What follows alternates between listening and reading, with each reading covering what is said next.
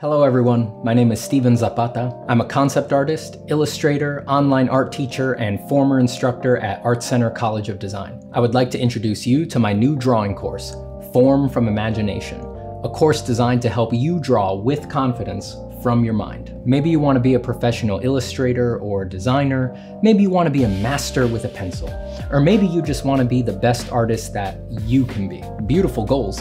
But it's not always clear how to improve the work that you do from imagination. Over the past 6 months, I've taken all of the little eurekas, tips, and essential exercises that gave me confidence drawing from my mind and compiled them into a sequential course. We start with the absolute foundations, covering the scientific nature of light and shadow, how to hatch, how to create flat tones, how to render spheres and cubes, and step by step, we move through combined shapes, complex shapes, organic shapes. We cover how to simplify extremely complex subjects like the head into basic shapes so that you can handle them more easily from your head. We look at how to understand and treat details. And by the end of these 14 chapters with over 50 video lessons, you'll be ready to do complex designs from your mind with fidelity and energy. And all the demos are done in pencil on paper, so you can do all of the assignments even if you don't have a fancy digital art setup. But I also have demos, instructions, and modifications to the assignments for those who do want to do them digitally. Here's how it works. Go to formfromimagination.com and sign up for the course. Download the assignment book and start watching the lectures. Do the assignments at your own pace. Take your time with them and use this self-study to develop your patience. When you're done, post your assignments in the exclusive community hub, and I'll personally critique your work with drawovers, diagrams, and advice.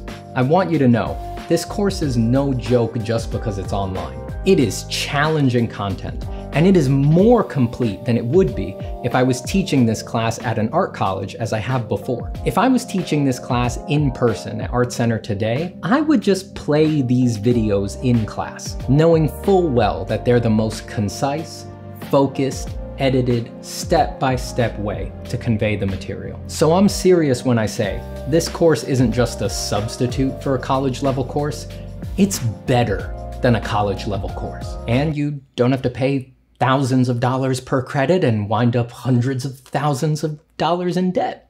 So thank you for checking out the course, thank you for watching this and for your support, and thank you for drawing and making your artwork. The world needs it. I'll see you soon.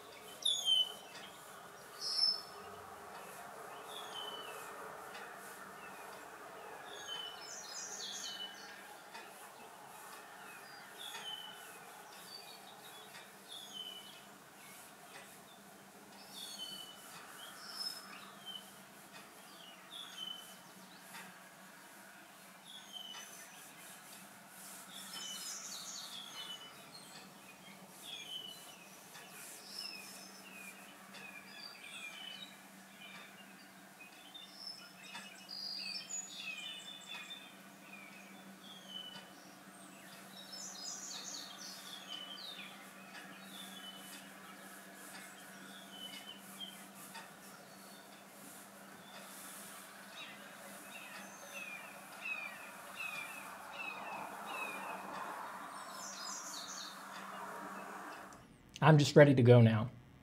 I'm ready to go now. Oh wait, no, that's not what I want to do. There we go. Uh-oh, my camera settings are all off. Because I opened the window. Give me a second here, folks. Calm down. Everybody just cool it. Just for a second. We'll see, maybe we'll open the window later.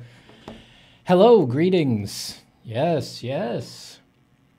Hello to Estras Munoz, Daryl Grant, Cassie Norwood, Verathel Lloyd, Gugis, Robert Litcha, Saman Kucher, Stefan Gobert, Gemmel, Gabriel Wendt, Estras Munoz, and Chady on fire. I couldn't wait. I had to blow through the, I just had to blow through the timer. Sometimes it's just go time. And there's nothing else to be said about it. It's simply go time. Let me check my audio levels here. Hello, I'm speaking at a normal volume. My name is Steven. Hello, I'm speaking at a louder volume. My name is Steven. And now I'm singing in a cringe way that makes people stop watching. Lower the viewers, people bailing out immediately. All right, audio levels look okay. I got my tea. I got my sketchbook. I've clearly warmed up my world-class voice. It obviously sounds perfectly refined. How's everybody doing? Hope everybody's having a good week. Sorry that I haven't been around. Crazy week. Tax week here in the United States. Knocked out the beginning of the week, and then second half of the week pretty nuts with some stuff I hopefully be able to talk to you guys about soon. And then I wasn't going to stream today either. I was planning on just taking the whole week off from streaming, but my wife woke up with a cold this morning, and we always catch each other's sickness. So when I saw that, I was like, shit. If I take the realistic look at it, I'll probably catch what she's got in the next couple days, and then that could mess up coming back to streaming Monday, Tuesday. So thinking ahead, I was like, I better sneak in a stream today. Better do it. Thanks God, Stiavano is back, says Lalokin. Your singing will only increase the viewer count, sadly. I know you guys can't reinforce that kind of behavior. You guys need to stop reinforcing my 9-year-old girl singing Ave Maria at a funeral energy. I can't be rewarded for stuff like that.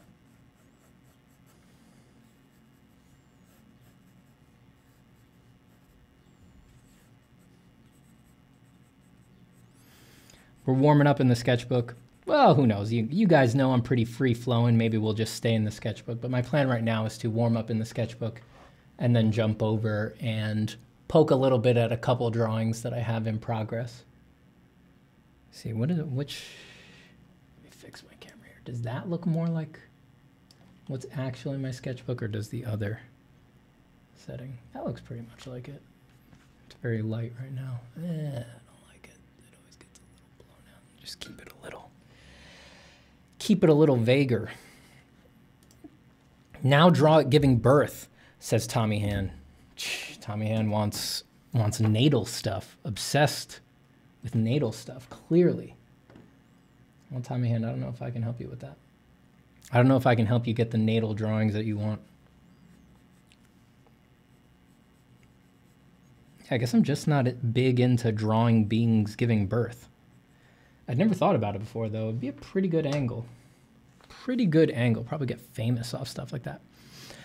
Nick Ravioli says, I was about to go out and live a normal life with socializing and meeting people, but then this stream came on, and I was like, Steven is more important anyway. Don't do that, Nick.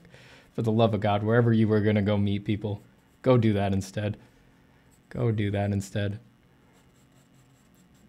Please, you'd make me so happy if you lived a normal life, rather than watching me draw aliens.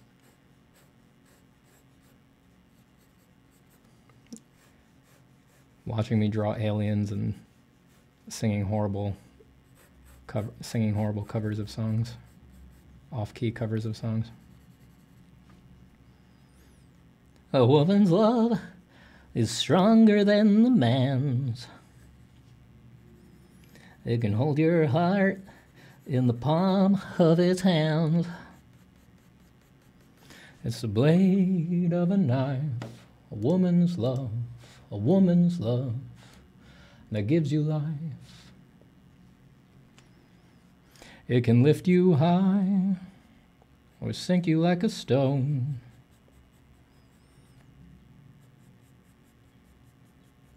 Anybody says about it, there's no life for you without it now.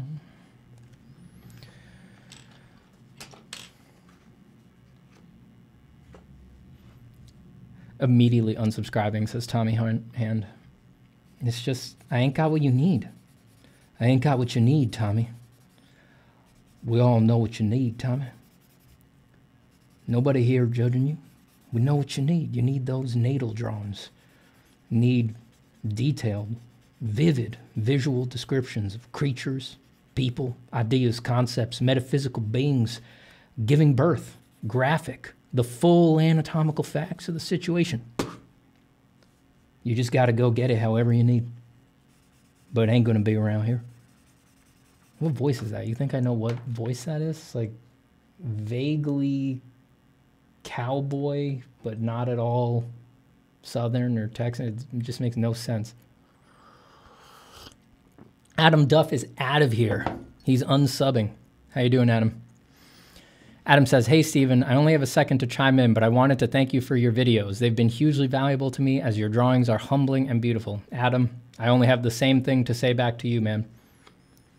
Very thankful for your videos as well. I think it's wonderful that we can sort of help each other out, you know?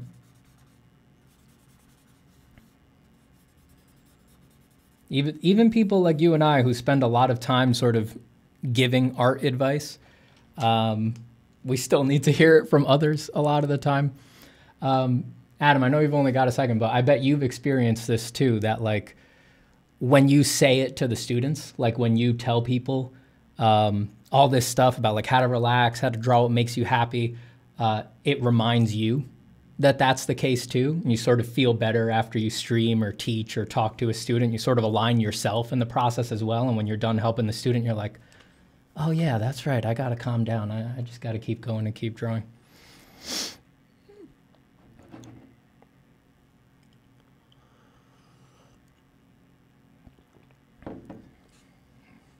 Adam says, I'm awesome. Been hinging on your work.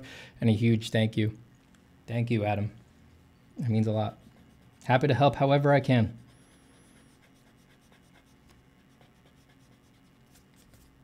Art's one of those nice things where you can kind of help others by just drawing. That's pretty rare. There's not that many things like that. We can sort of extend to each other a spiritual buoy just by continuing to make some work. It doesn't even have to be our best. Doesn't have to be the absolute top of the mountain.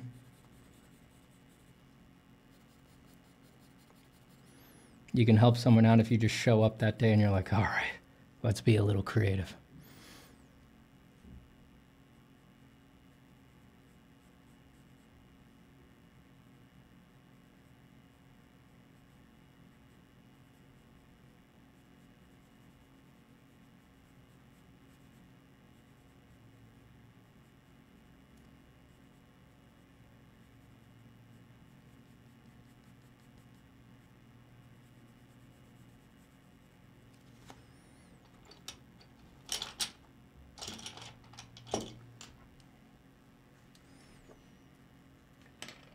Goodbye, Adam. Good luck with your class.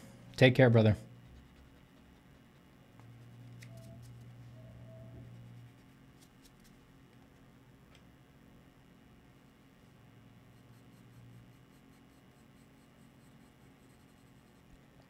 Daryl Grant says, I think art and writing have that in common. Yeah, that makes sense for writing too. Mel, how are you, man? Steven, thank you for the help you provided me. You're great. Love your horse subplot, by the way. Yeah, I've definitely been drawing a lot of I've been iterating on the horse concept. I've got a horse stuck in my brain. My mind is for some reason trying to produce a horse image, and I've been turning it around. I've got that sketch over there on the other side of the sketchbook. That was on the mind because of a drawing that we might push a little bit on later, which is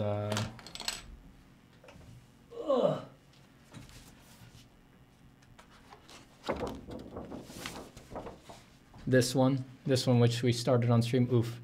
I don't want to zoom out completely right now because I'd have to redo my focus, but you could see it. We did this one a couple streams ago. This was the beginning of my horse arc, my temporary horse arc. We'll probably work on that one a little bit later. And I did have I did a little digital iteration on that, though that's kind of mixed up with a full story composition for one of my stories, but I'll flash it at you guys just because, you know, you guys are cool. You guys are my buds. Let me show you.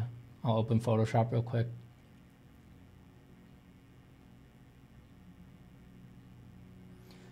Estros says, do horses go poof, poof, or nya, nya, nya? Now watch me whip. Now watch me nya, nya. I'm looking for April 19th. Horse. Yeah, this is the one.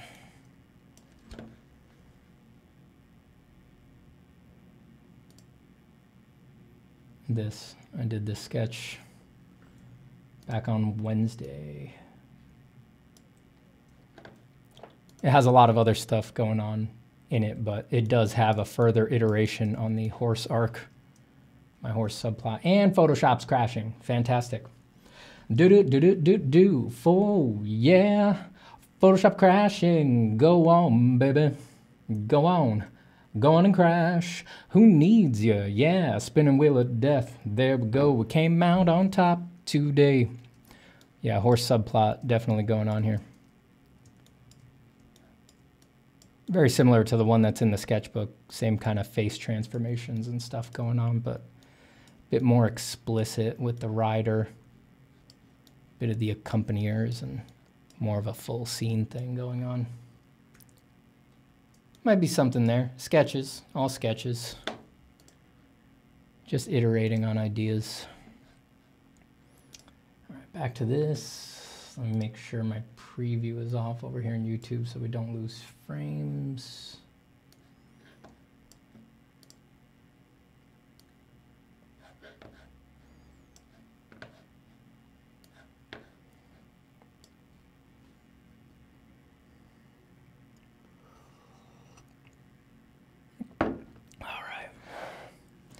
Hey, how are you, Tuco? Who's calling me Tuco?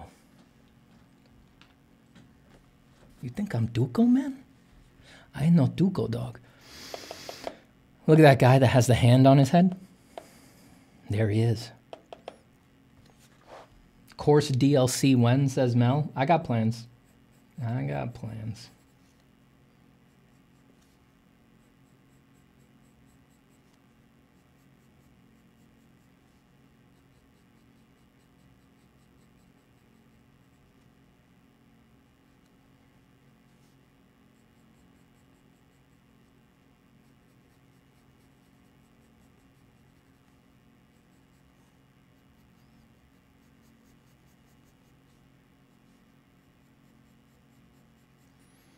Looks like we're warming up with a pretty straightforward face here. Steven, is there a concrete screaming schedule or is it just whenever you feel like it? It's whenever I feel like it, baby. I have a, no, there's no concrete one. There's a soft one, which is Monday, Wednesday, Thursdays. Monday, Wednesday, Thursdays.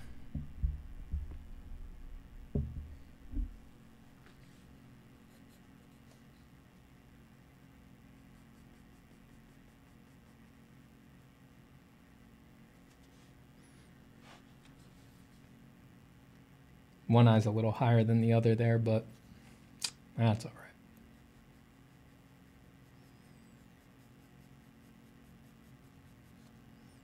This thing's going to get weird somehow, so asymmetrical eyes are going to be the least of his problems. The very least. Daleb says, sup, nothing much, nothing much. I'm currently watching someone on the bus staring with a powerful animalistic lust at a plushie of a Koopa from Mario that they are currently holding in their hand. I thought you would want to know. I did want to know, Tommy Han. I did want to know. Now that I know, I feel relieved. I mean, I don't know if you guys get this, but If I haven't heard about somebody staring at Koopa plushies with lust in like a few days, I start to experience like a deep existential dread. Like I can't really put a name to it, but I just get this feeling of like, I don't know what's out there, you know, I don't know what's going on. And that really starts to worry me and keeps me up at night. It just reminds me that we're all sort of moving through this closed bubble and that there's no way to know reality.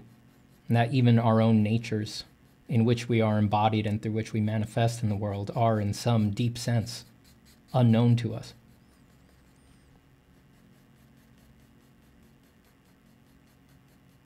There's a sort of current ethos that we are how the universe comes to know itself. And the more and more that I think about it, it's more like we're how the universe comes to unknow itself.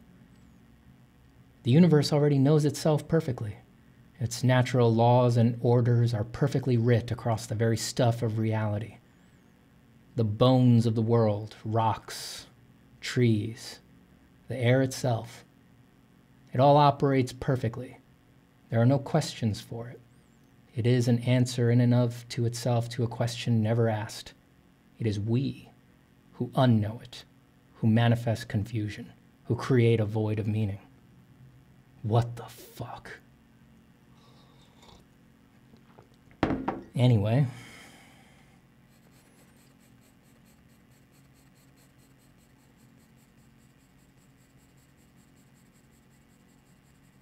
So it really, you know, helped me out a lot that you told me about the staring at the plushie of a Koopa with lust. That really kind of abates all of that.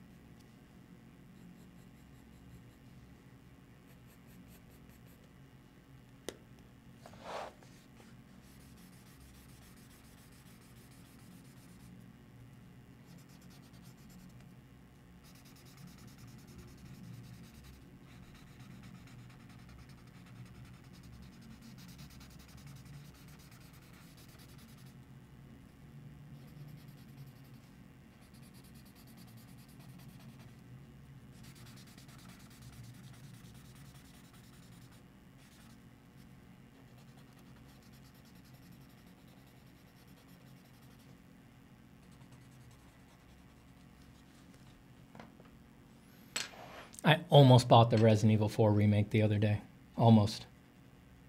I just couldn't bring myself to pull the trigger. I was like, how many times am I going to pay for this game? Because I just bought the VR version 2 years ago or a year ago.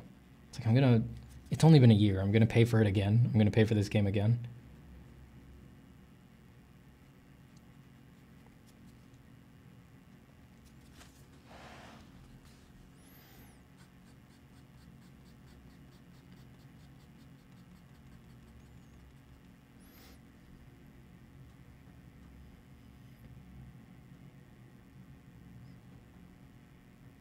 Drink Water says, I think I have given in to be a freak artist. Finally bought my first skull model. I will get a Tyrannosaurus next. Look, having a skull model does not make you a freak.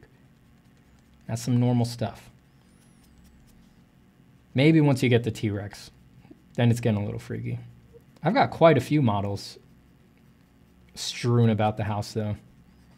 I might get a horse next. Doing 3 sketches that have a horse in them has already justified to me buying an anatomical model of a horse.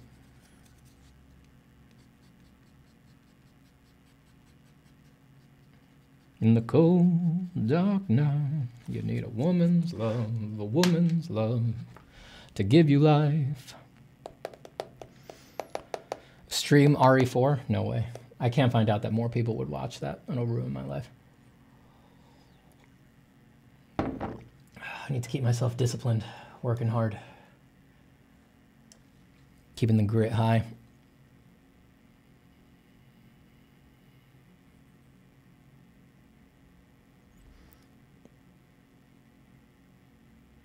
I've lost all the texture on my graphics tablet, even on the extra texture sheet. Wondering, do you guys have any suggestions? What should I use on it now?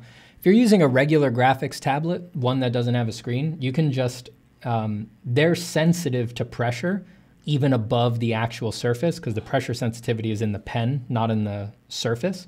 So you can actually just tape a piece of paper to the top and draw on it like normal.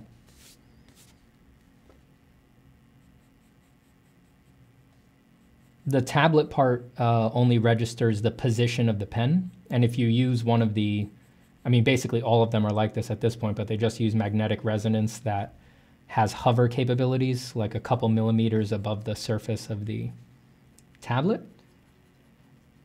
Putting a piece of paper over it won't mess with it knowing where the pen is hovering. So yeah, you can just tape any paper that you like that has the right texture, grit, or tooth that you would want, and you can just draw on that. And when you wear a hole in that, you can just tape another one on there.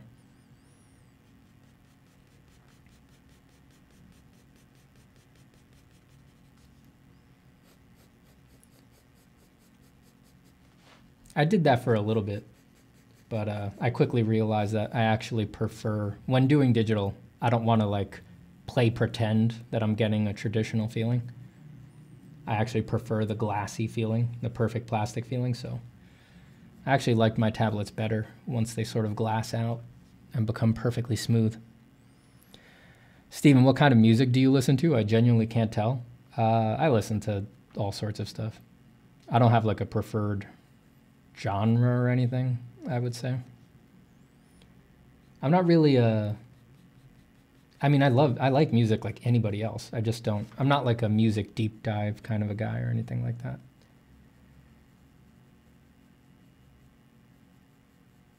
I don't like go hunting new music or stuff like that. You know, I listen to the new stuff that artists that I already know put out. If I hear something in a movie or a TV show, I'll go check it out.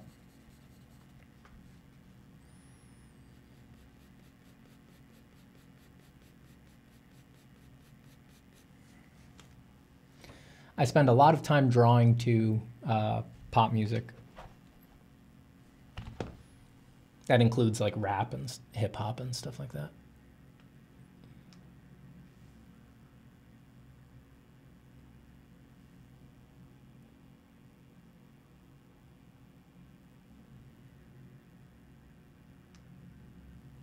No music? Not today. Not yet, at least. I'm not really feeling it today. Music doesn't always really please me.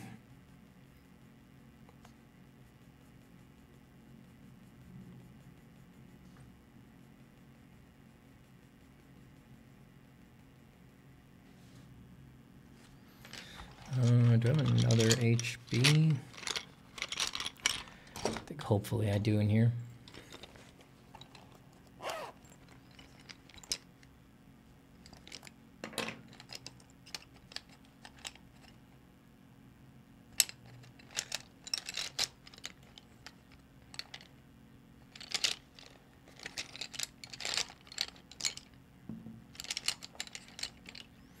Hey Steven, have you listened to The Who? It's Mongolian heavy metal. I have not. Sounds interesting though. Apologies, just prepare yourself. I'm gonna sharpen some pencils. You're gonna hear some rattling. Just be ready. It's not a big deal. I just don't want to surprise you. You know what I'm saying? I gotta have another HB in here, come on. 6B, 14B, 39B, 64B.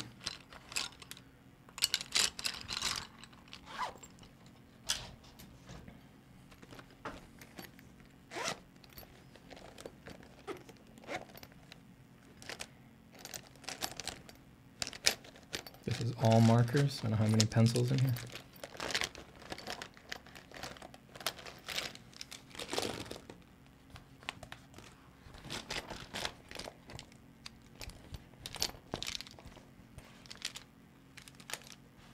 I feel you on the no music. Yeah, sometimes I just find it distracting, especially on stream, because I can always just fill the, I'm kind of filling the void with talking to chat and stuff like that. I don't really feel like I need the music.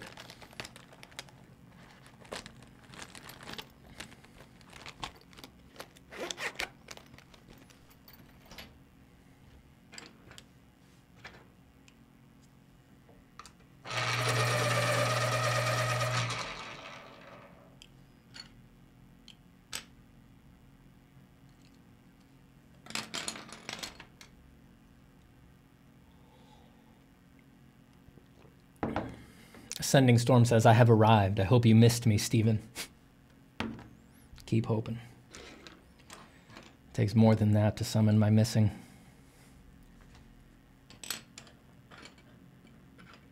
Every time you stream, it is a mandatory task to ask how's the dog. She's all right. She's all right. She was a little troubled the other day because, look, she's highly athletic. That's what you got to understand. On the fetch field, dominant athletic performance.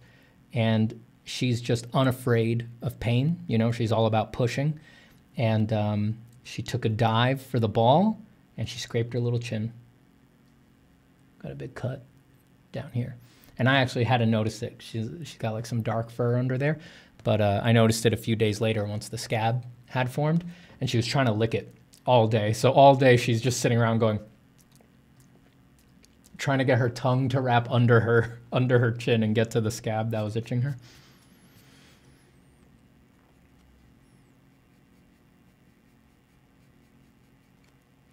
Classic dog stuff.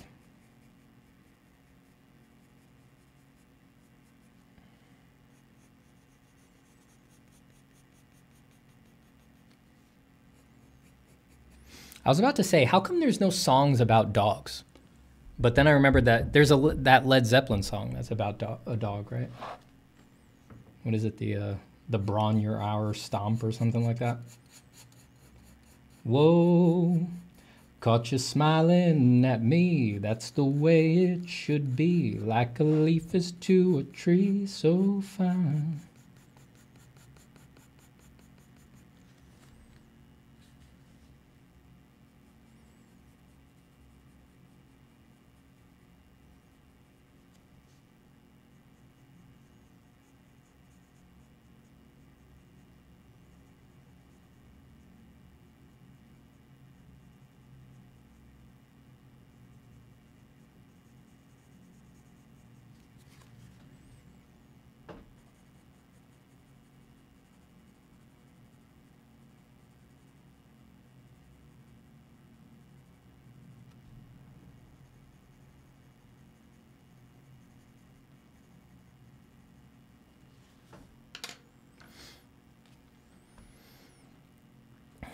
Who Let the Dogs Out? You're right. That is a famous song that's definitely about dogs.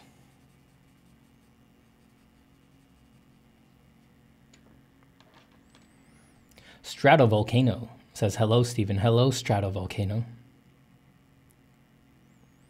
Stephen, what's going on Antarctica? You probably know. Is Antarctica a thing?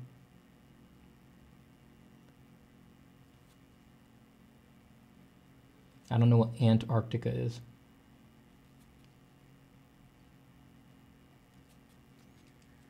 I'm assuming that's not, you don't actually mean Antarctica, like the continent.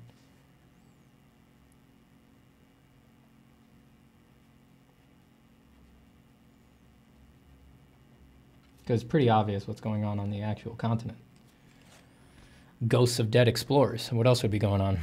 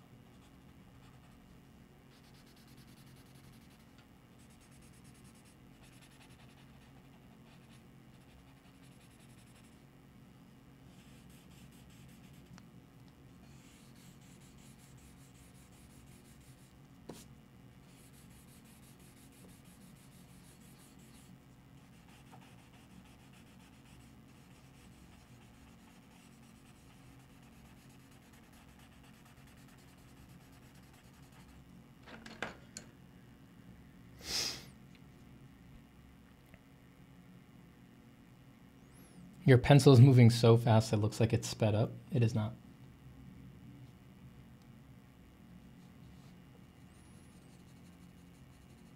I'm just moving it back and forth. Not all that quickly either.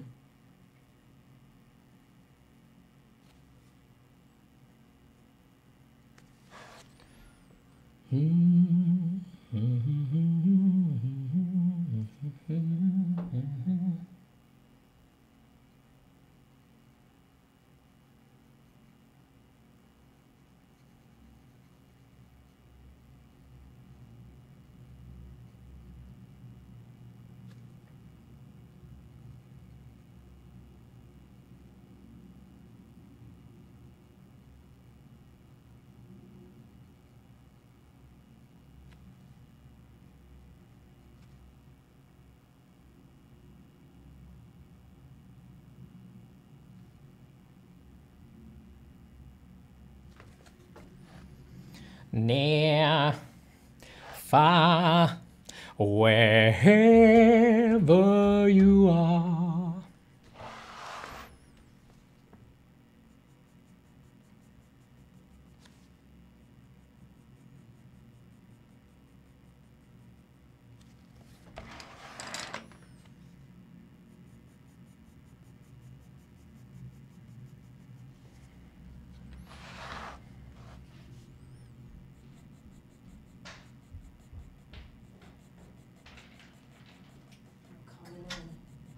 Well, don't come in here just to tell me I can't sing Celine Dion. Coming in hot. Are you coming in to do a meeting? No. Oh. I'm just coming in hot. You're just coming in to hang out. Quick gear question. Do you have to use a capture card with your camera to stream or just an HDMI cord? I'm using you do need to put it into something. So I have an HDMI that goes out of my camera and goes into an Elgato, I forget what it's an HDMI to USB dongle that Elgato makes. I think it's called the 4K30.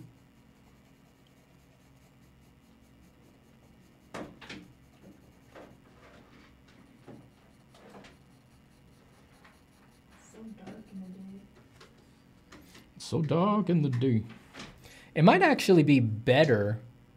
I don't know if would a game capture card take an HDMI out from a SLR camera. I'm sure there'd be some way to do that. I'm not 100% sure, but that actually might be better because then the capture card processes the image for you, so you get less lag. Like I get considerable lag with this setup because the Elgato doesn't process the image, my computer has to. So it's always behind the other stuff like my face cam. So I have to actually put delay on my face cam and my microphone. But I just use an iMac for my computer, so I can't put a capture card into my iMac. But if you have a PC, that might be a better option. I just don't know for 100% that you can do that. Some more tech savvy person in the chat probably knows.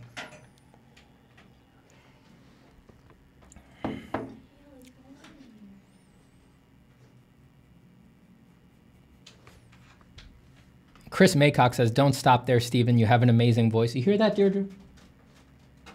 They want me to spend all stream singing Celine Dion. Singing My Heart Will Go On. They don't even care about the drawings. Near, far, wherever you are. What are the fucking words to that? Do you know the words to that?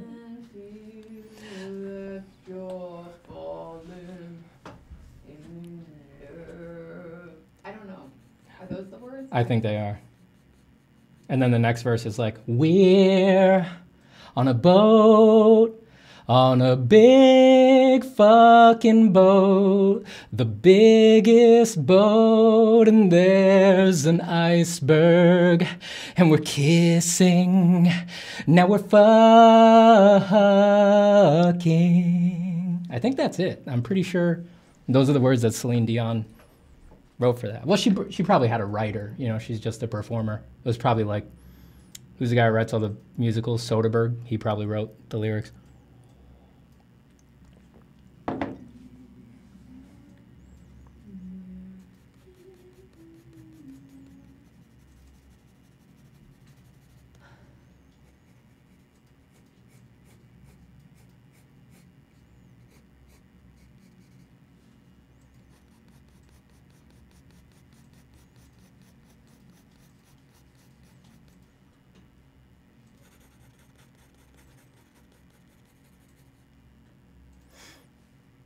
I don't know if I want this guy to have lips.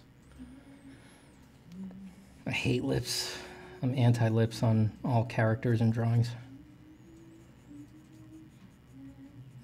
There's just something so disappointingly pedestrian about lips, you know? It's just like, oh yeah, I guess that means he has to talk and eat. It's like, what if he's a being that doesn't have to talk and eat? No lips then.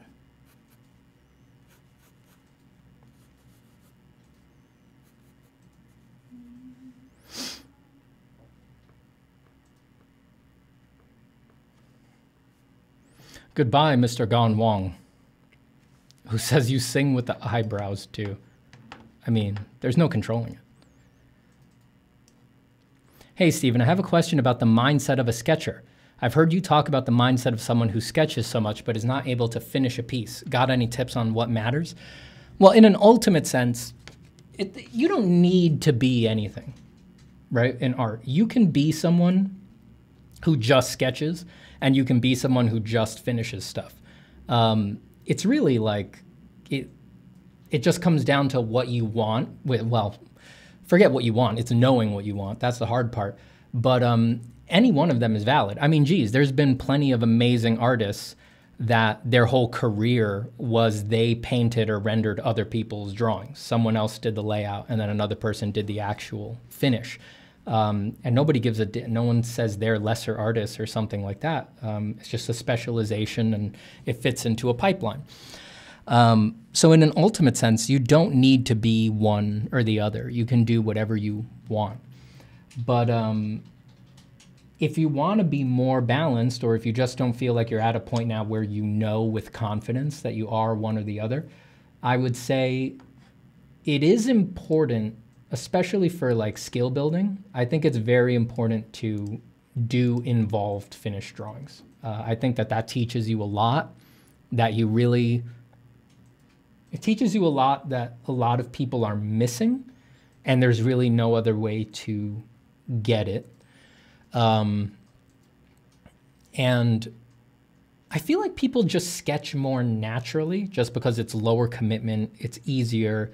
It tends to be the fun part of a drawing for most people who are starting out. There's some people who temperamentally, they're just inclined to enjoy finishing more than sketching even early on, but by my estimations, it's gotta be less. I mean, there's just statistically fewer people who are like that.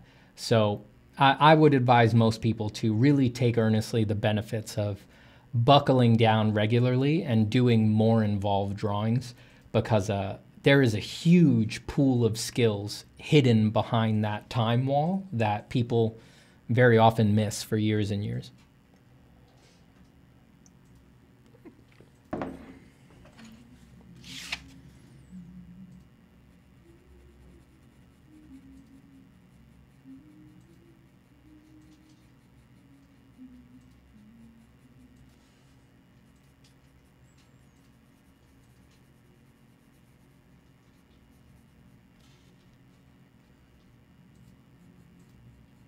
I got My Heart Will Go On stuck in my poor wife's head now. She's humming it back there. I'm sorry, Deirdre.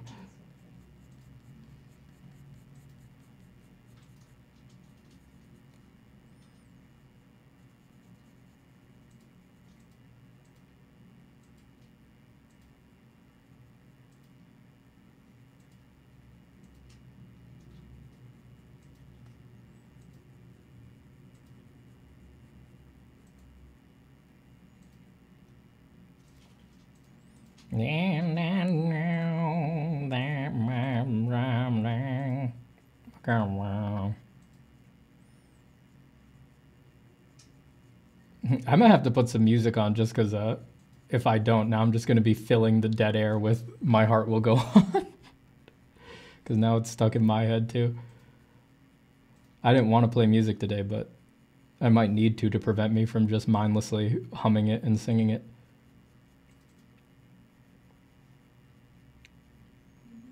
Now we've really got ourselves in a problem.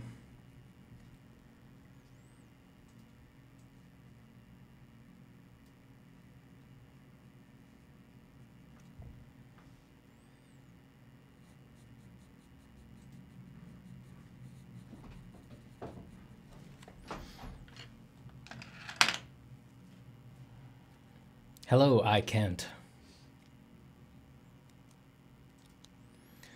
Mikhail Semyonov says, hello, art people. Wish you all happy drawing and great weekend.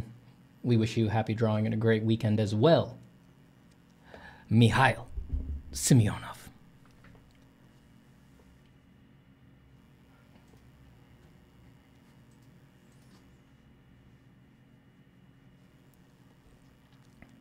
Stratovolcano says, Steven, your art has this crazy elegance to it. It's so interesting. Well, the fact that you can notice it just means that you have exceptional taste, Stratovolcano. I mean, you should be very proud of yourself. I mean, a lot of people are so ignorant and uneducated that they look at my drawings and they don't even realize they're the best in the world. And that's, I feel very bad for those people.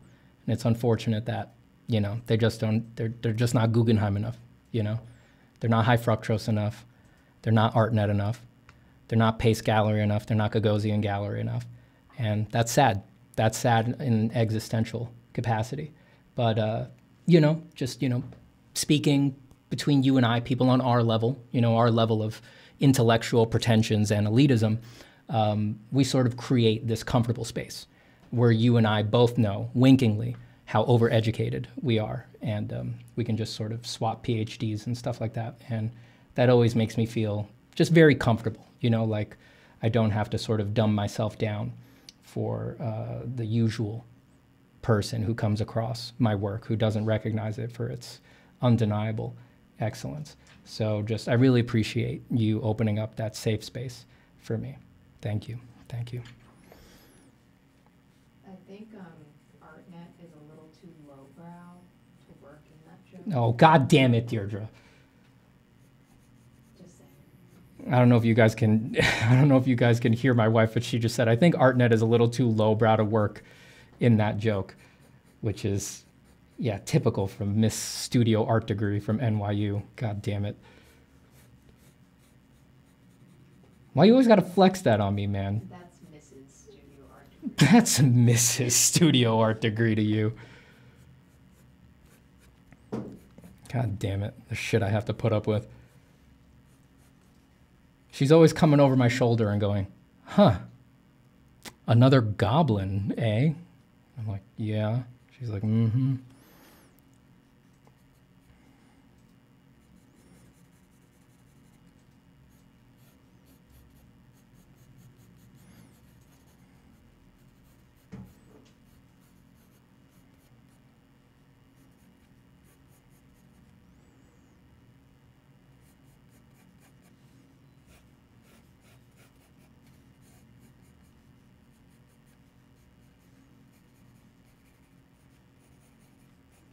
Pace Gallery and Gagosian totally worked though, right? Yeah. I'm clear on that? All right, good. I got the sign off on that.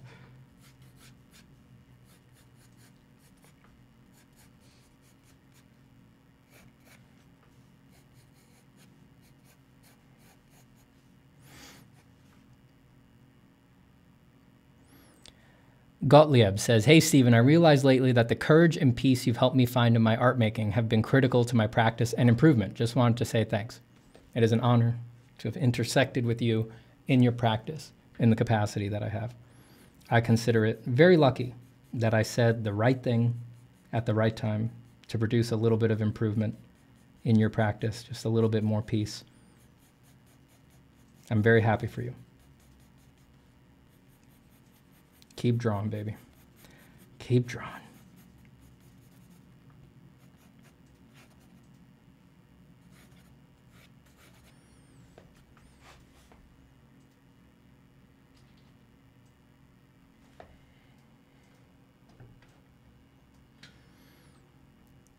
Emilio Quezada Torres says, why you don't go to work in Pixar or studio animation like this one, like DreamWorks or something? Can you imagine if Pixar made a movie that looked like my art? That'd be fucked up. That'd be fucked up. Imagine if you saw a Pixar poster and like something like this was the poster for a Pixar movie. People would freak out. Nobody would go see that.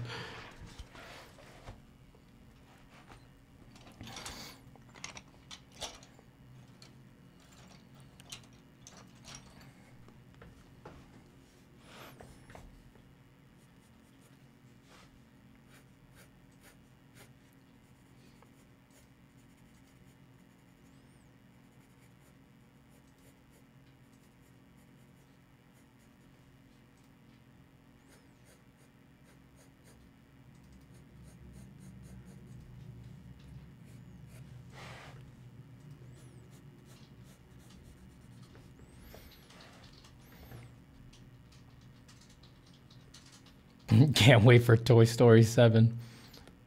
Parents would be confused. I would pay to see this movie. Yeah, I mean, don't get me wrong. If they actually did it, it'd be awesome. But they're not going to do it.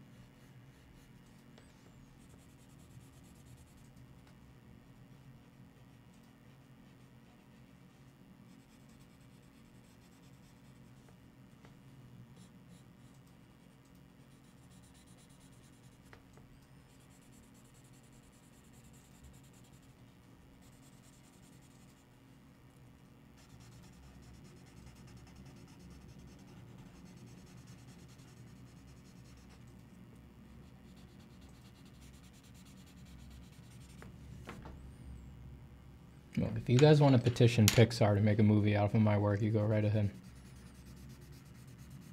Soundtrack has to be Celine Dion, though. Celine Dion or bust. I don't want any goddamn trendy pop stars doing the lead song. Celine Dion only. All right, maybe Ariana Grande. Maybe. Embarrassing old art stream when? There ain't no embarrassing old art. It's all impressive.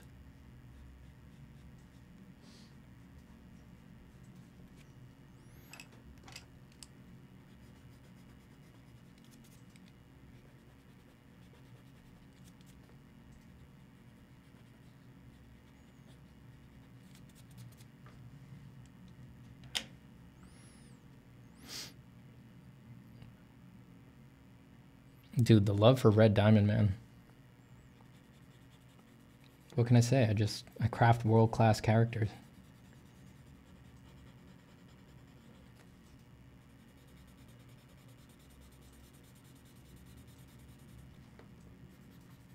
It just happens naturally for me, you know?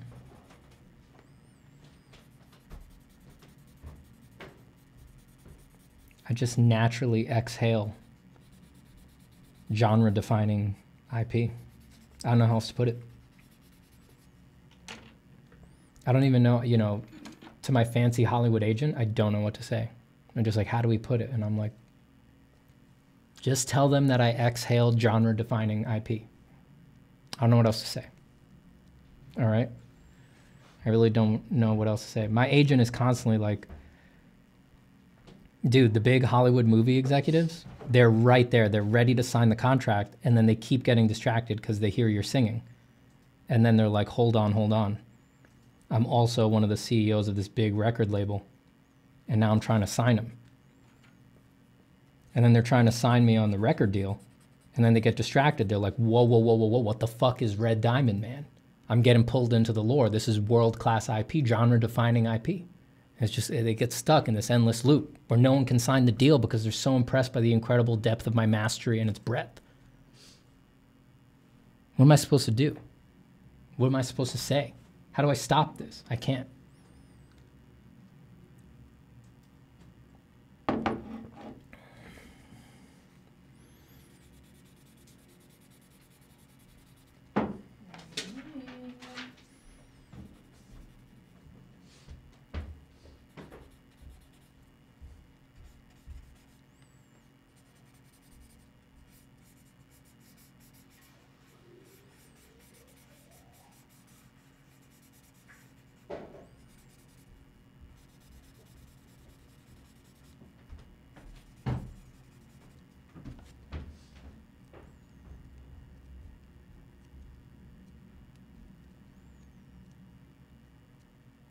I want my sleep paralysis demon to be Red Diamond Man. That is genuinely a scary concept. I don't wish that on you. I mean, if that's really what you want, I hope you get it, but it sounds a little scary.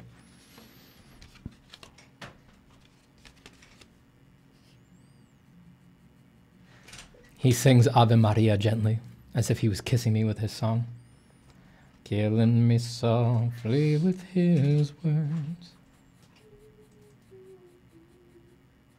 With his words, telling my whole life.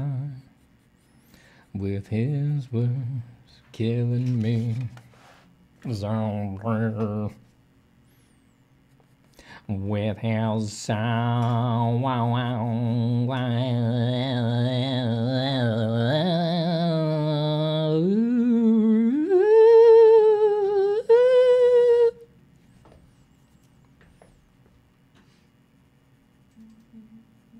Any song can become witchy ululations if you try hard enough.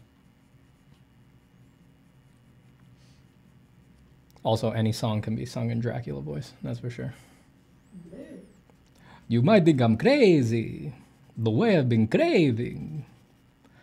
But to put it quite plainly, just give me those babies. Ah, ah, ah, ah.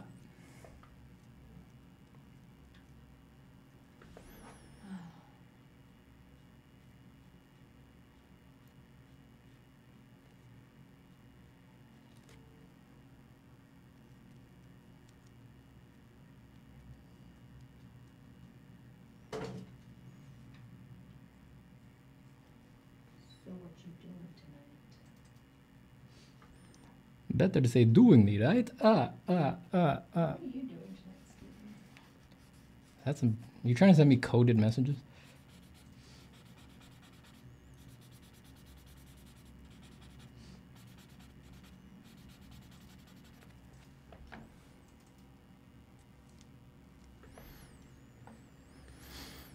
Sean Harrell says, do you think you have to go to school to be an artist? No, you don't. I think most artists will need to engage a community somehow, but there's all sorts of ways to do that. Sorry, who's messaging here now? What is all this? Oh, that's not from me. Okay. Colin Gallagher says, hey, Stephen, how are you? Looks great so far. Thank you so much.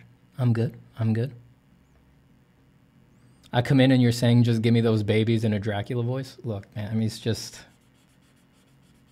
that's what this stream has become at this point.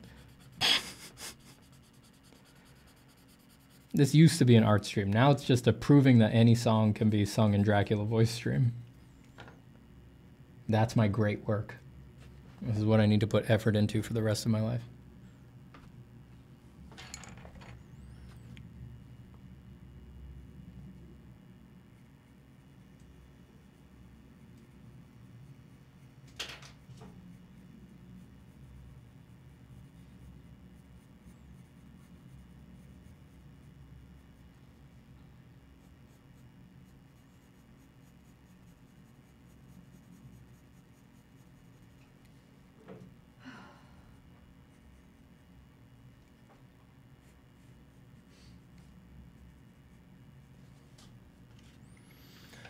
On the road again. I can't wait to get on the road again. The thing I love is making music with my friends. And I can't wait to get on the road again. How do you balance a 9 to 5 while having an art practice? I am the wrong guy to ask for that. I have not done much of that balance. A very lucky situation for me.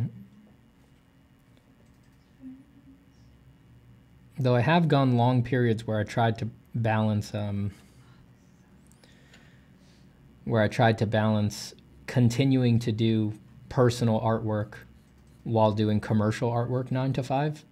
And that has its own unique challenges because, you know, while you're doing a job that's not art related and you're sort of dreaming of doing your art, well, it does just that. It makes you dream. You're sort of like building up this furious energy, like, fuck this, I hate this job, I want to get home and make art. But it's like, you don't really have that when you're doing art as the job, you know? By the time you're done doing it for 8 hours, and then you sit down after dinner again, you're like, all right, now I got to make more art. It's really easy to just be like completely burnt out on art making and want to do anything else. And I did do that for a long time, and I don't have much in the way of advice, really. I mean, it's hard, and you just need to sort of, if it's what you really want and you've got things that you want out of it, you just need to acknowledge that it's going to involve some pain and do it anyway. One thing that did work for me is that, like I just said, it was too exhausting to do it after work. So I reversed the schedule and I started waking up extra early, and I gave the best of me to my art first thing in the morning. So I just decided that was more important to me on a broader level. So I just acknowledged, like, I want to, if I'm going to be drained and have less energy and do a worse job, I know this can sound kind of shitty, but like, I want to give it to work. I want to give it to my art job that I'm doing for money and that I kind of have to do, and that I have like factors forcing me to do it and to finish it. I want to give that the lesser energy, and I want to give the energy for my own stuff. I want to give my own stuff, I want to give the A1 energy. So I would do it first thing in the morning when I was bright and hadn't built up a filmy patina of disappointments throughout the day yet.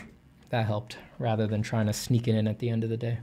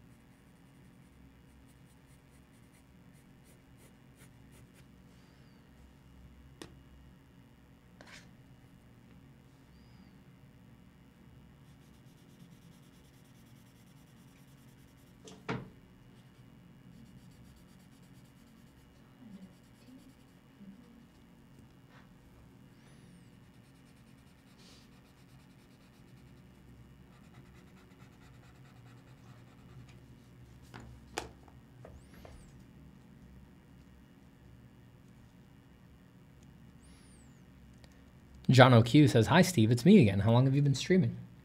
1 hour. A little bit more.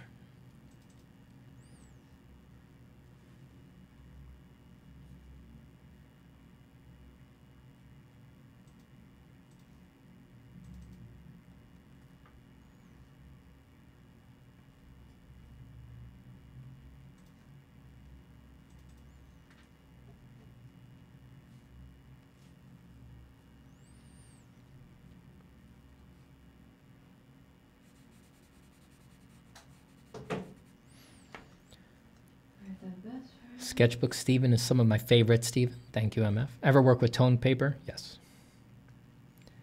I've spent quite a bit of time with toned paper.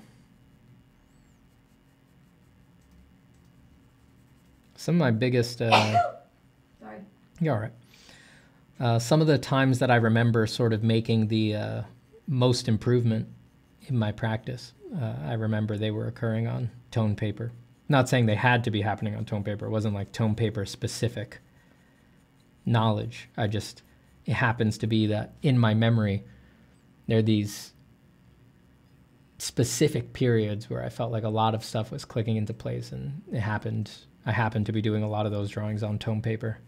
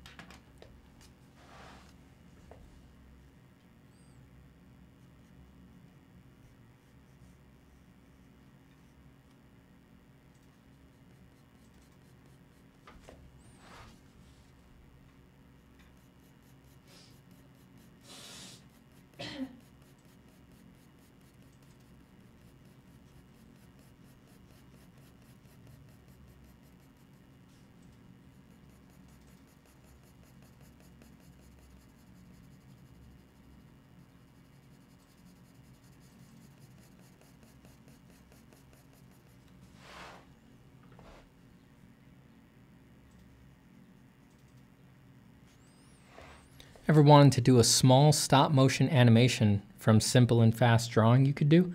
No, I've never been much of an animator. It's never quite leapt up and grabbed my attention. I do like doing like animatics, sort of storyboards that have that tell a story, but there's no like not like real animation. I've done a lot of animatics though for or essentially done animatics for like work and stuff like that.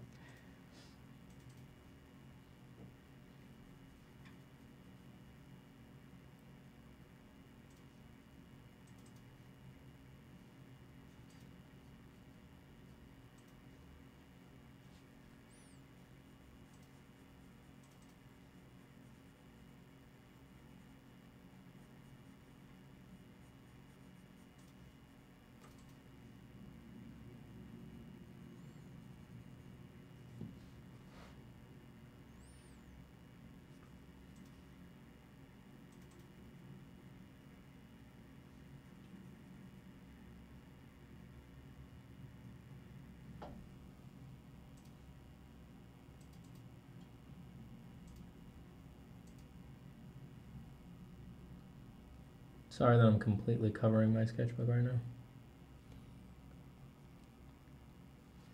Sometimes you just got to get your head right in there for the details though.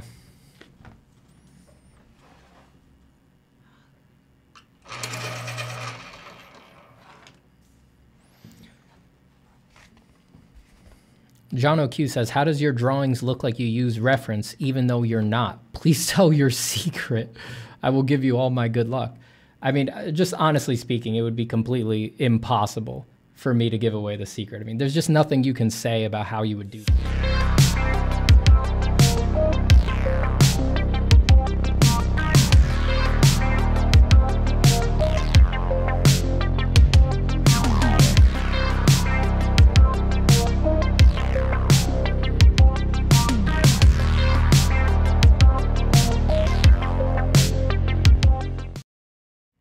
I mean, you get the course, dude. You get the course.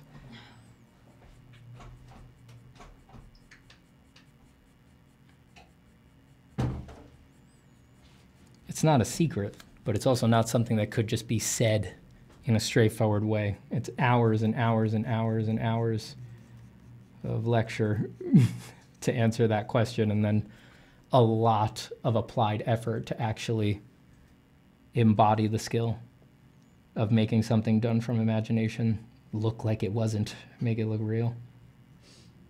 It's been a lifetime's pursuit, you know? It was always something I wanted to be able to do.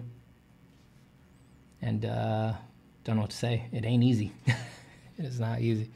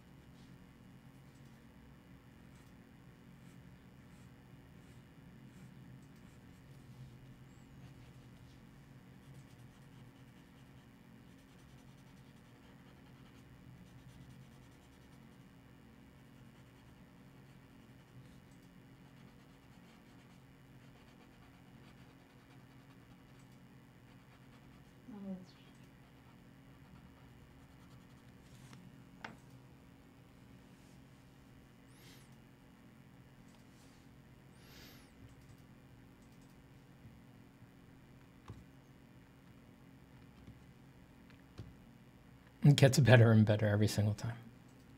That's right. That's right. I literally got a heart attack. Well, you know, it's extremely loud and attention grabbing and sudden. So yeah, it makes a lot of sense. Everything's adding up here.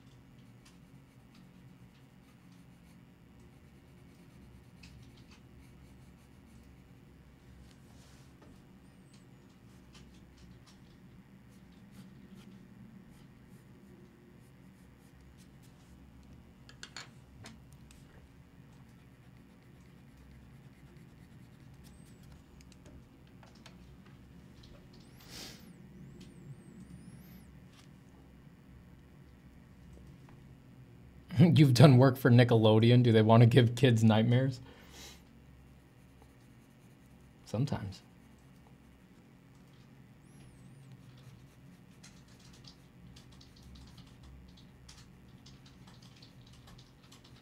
I do all sorts of styles when I do client work.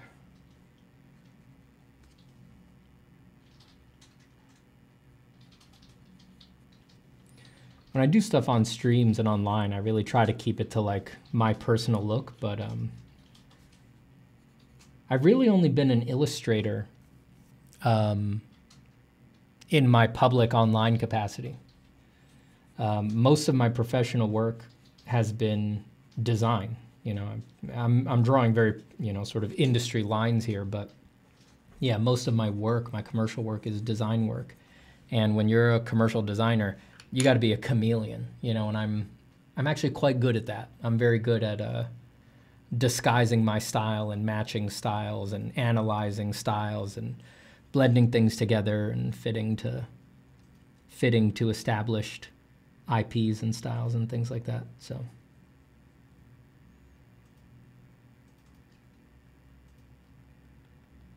I'm not saying I'm the best at doing cuter, cartoony work, but I've had to do a lot of it for work.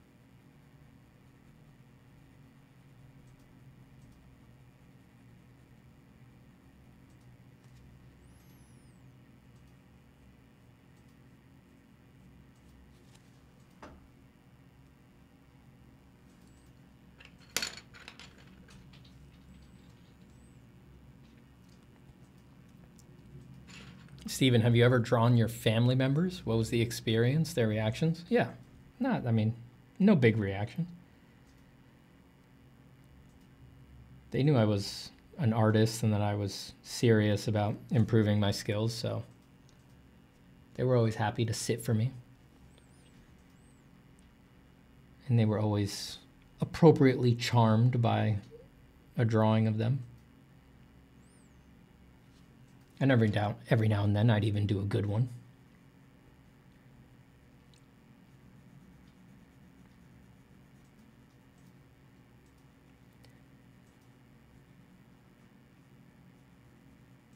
I think it really became commonplace after a while. You know,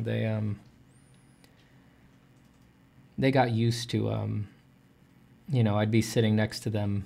I'd be sitting with them in the living room watching TV, and I'd have my sketchbook, and they knew I'd often be drawing them, drawing the room, or capturing their profile, or something like that. And I did also do like formal sittings with them, but yeah, I think it just got really commonplace after a while. I think the sketchbooking really just sort of made it less of an event. You know, they knew it was likely they were sort of constantly getting drawn.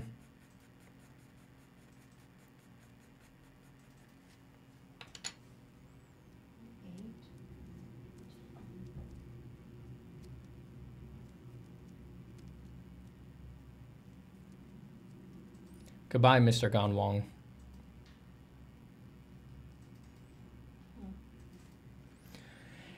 Have you ever warred?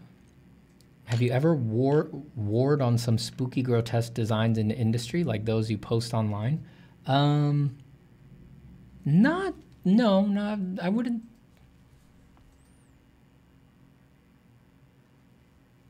Yeah, I haven't really done much spooky stuff for work. I'm trying to remember. I've done creatures and stuff like that, but I definitely wouldn't put it in like the spooky category. I'd say more just in the typical like fantasy category. Nothing really scary or anything like that. Or even not much. See, I don't think of the stuff that I draw as spooky. You know, I acknowledge that it's weird, but I personally don't think of it as spooky.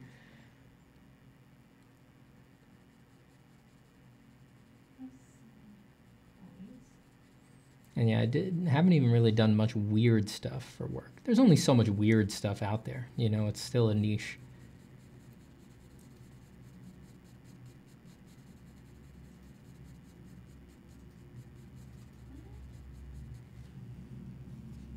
Really more of like a gun for hire kind of an artist in my commercial work.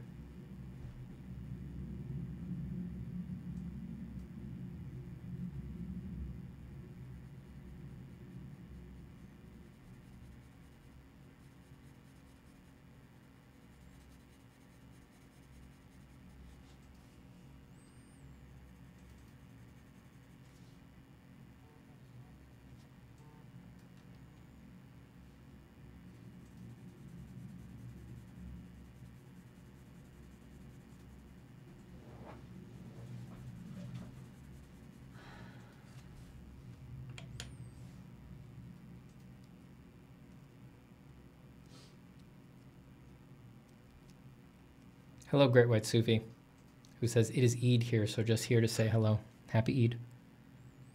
Take care.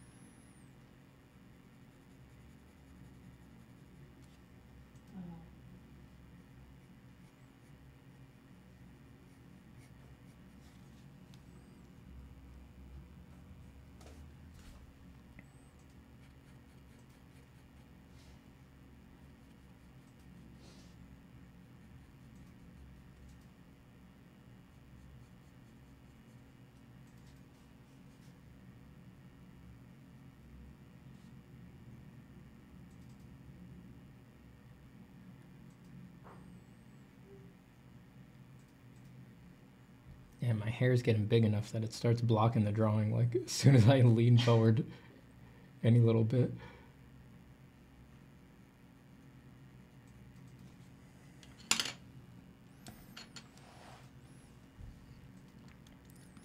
Tommy Han says, I had psychology class, dearest Stephen, but I'm back now. Did you miss me? Did I miss you? Weren't you just in a psychology class?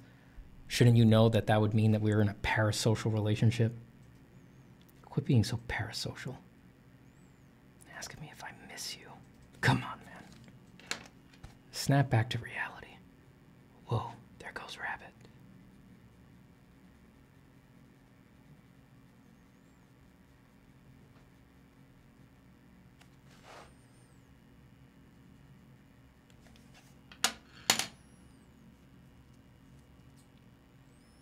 Carl Frank says, cool creature. This could be a take on Frankenstein's monster or something like that. Thank you, Carl.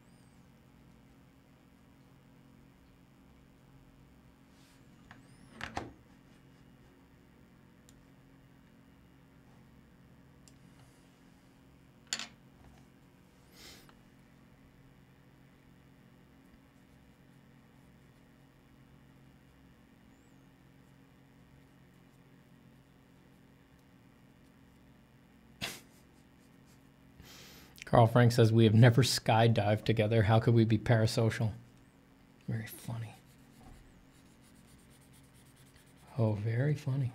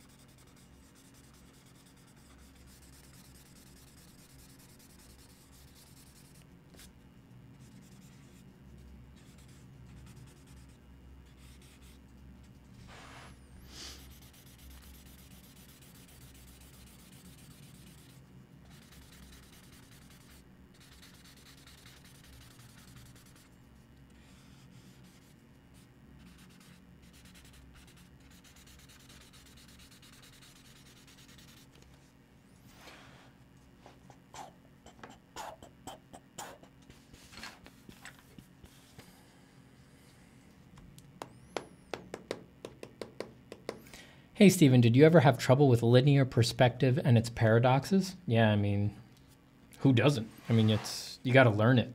I mean, I don't think perspective comes intuitively to anybody except the person who discovered it, probably.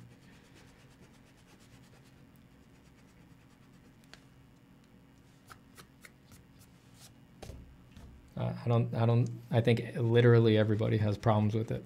It's just not, it's not an intuitive thing. It's all math. You got to do all sorts of strange rituals to plot it right and things like that.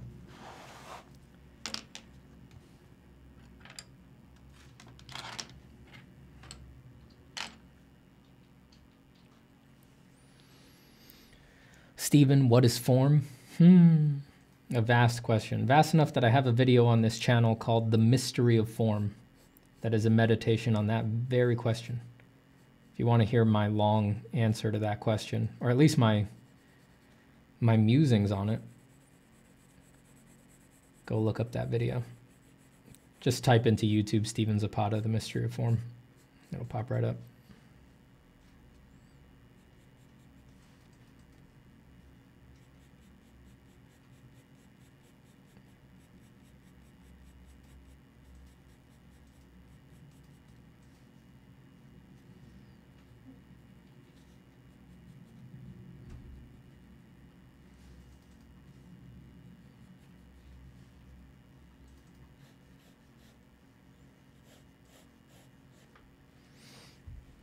What is that blending smudging tool you were using? Never seen that. It's just a blending stump. I think their official name, actually, I was going to say I think they're also called tortillons, a French word, I think. But I actually think these kinds are not technically called tortillons. They're the same thing, though. They're a common art supply. You can find them at any art store. They're cheap. They're just compressed paper in a stick. You can get the same effect by using your finger.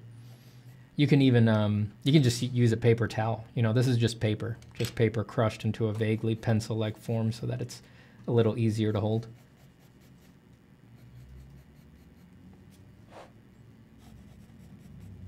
A paper towel will do the same thing. It's just that it's not quite as accurate. You can't quite see what you're doing as much.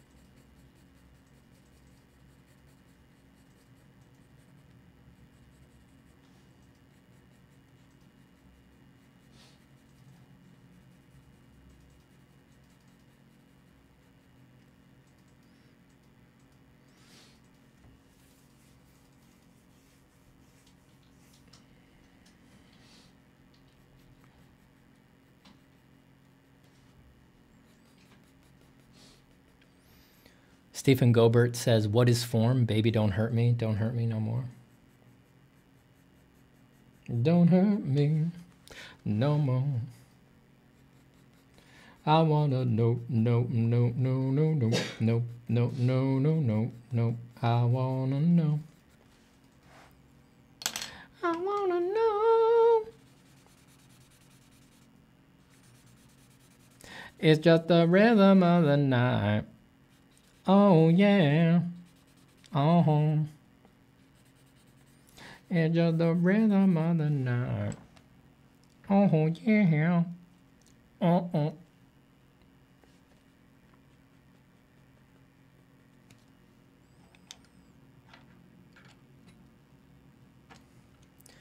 But just that rhythm of the night. Oh yeah. Yeah. Oh. It's just the rhythm of the night. Oh yeah.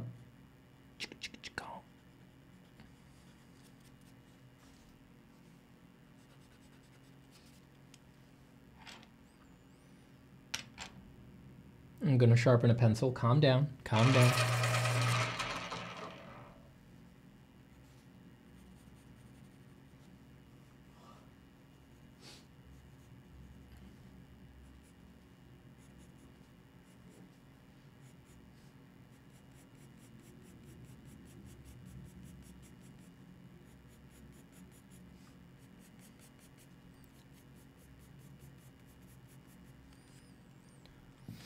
Song name, please. It's an 80s song I haven't heard in a long time. That is, It's Just the Rhythm of the Night. Oh, yeah, That's the full name of the song.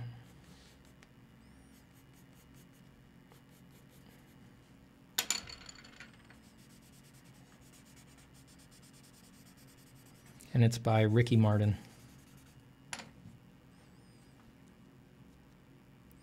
Hey, Steven, what's your go-to reference searcher? It depends what kind of reference I'm looking for. Different sources are better for different things. I think videos are underutilized as reference. Videos of stuff make a really good reference because you get different angles and you can sort of understand confusing forms better by watching things move in space.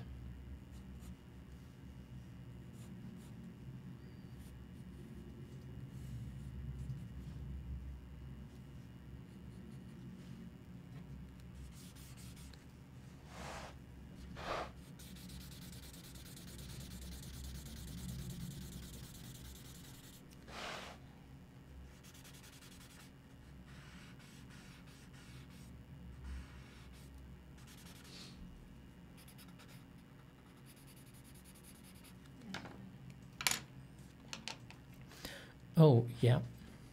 Is that a Reebok or a Nike? Oh, yeah. I've seen that video too. That's a classic.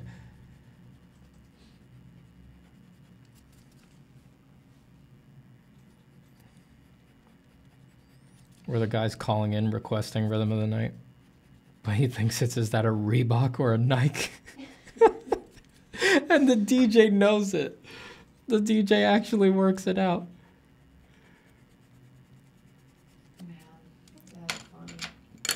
I wonder if that's fake. I wonder if that was staged. I think it'd be really hard to make up. Like, how would what would make your mind go there to make that up? My gut tells me it's real.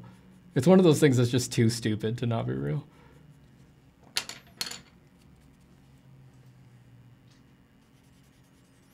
Rhythm of the Night by Corona. It's not Ricky Martin, Steve. It is. You're wrong. Do a little bit more research before you say ignorant stuff like that. It is definitely Ricky Martin. That's what Ricky Martin sounds like. Is that the rhythm of the night? Oh, yeah. That's exactly what Ricky Martin sounds like. That's what all his songs sound like.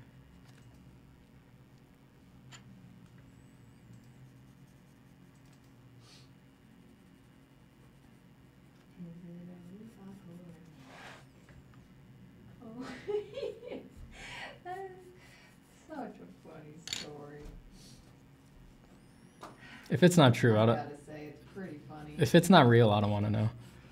I don't want to know.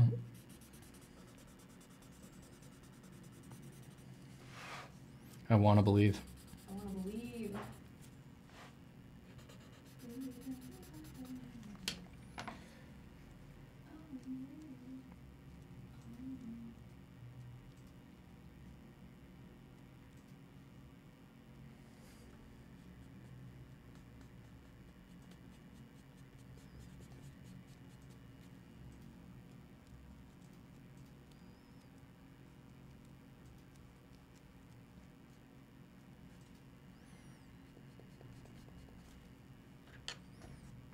It's true. It's Ricky Martin, the same singer of Hallelujah. That's right.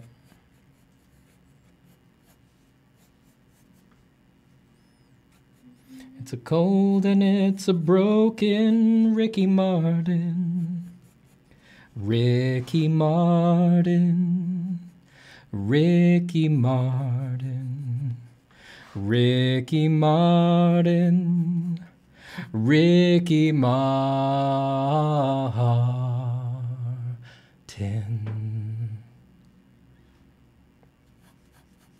She sat you down, she rickied your Martin. She rickied your Martin and then she rickied more.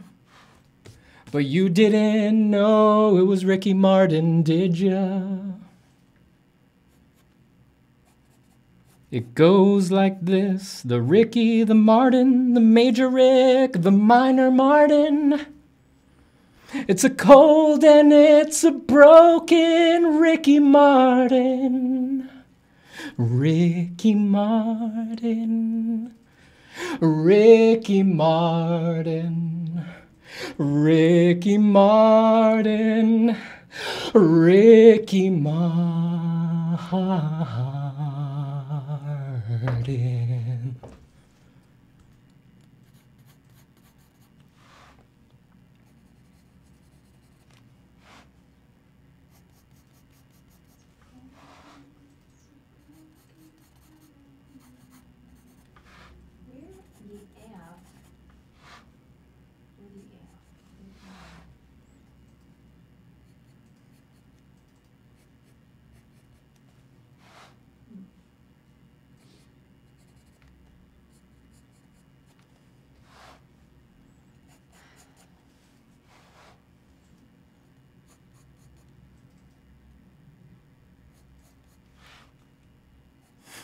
Ziggy Stardust by Ricky Martin.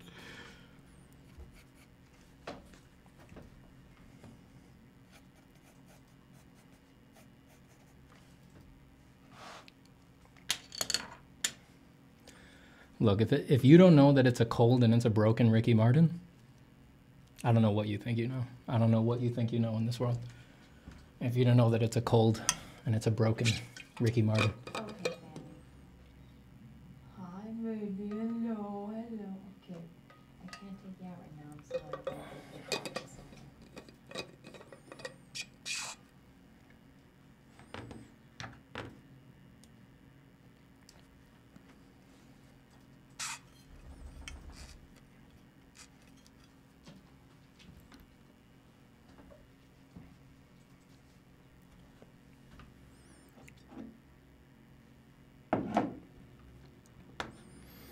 I once called in a request to a station and they told me off air to say I wanted something to listen to while mowing my lawn.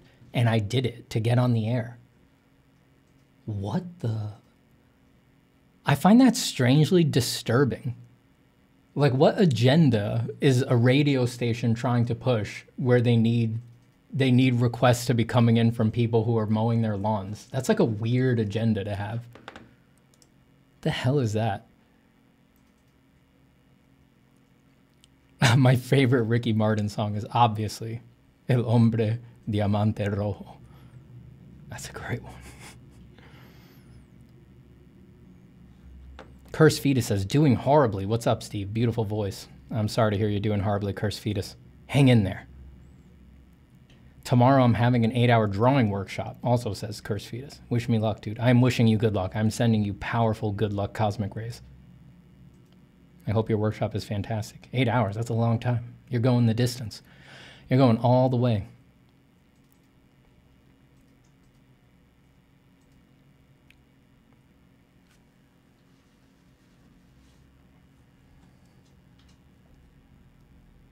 I think they wanted something ridiculous. Yeah, is the implication that like is what makes it ridiculous the implication that like what could you hear while you're mowing the lawn? Because it's a very loud thing. That's some 4D chess they're playing. I'm having a low-key panic attack about that right now. Now I'm starting to question if everything I've ever heard called into a radio station is completely faked. And it's all to push some radio station agenda. I'm getting pissed now.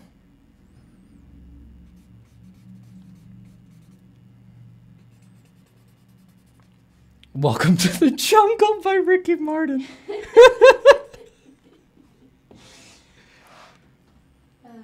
Welcome to the jungle. I'm Ricky Martin. I'm not gonna go. I'll destroy my voice if we cross into that territory. I'm gonna destroy my voice. We're gonna break you down. Yeah! Completely blew out my microphone. I'm sorry that I just ruined everybody's speakers. I know, of course. Who would like that? Of course, even animals are upset by this. Even animals are upset by this. I'm sorry, Fanny.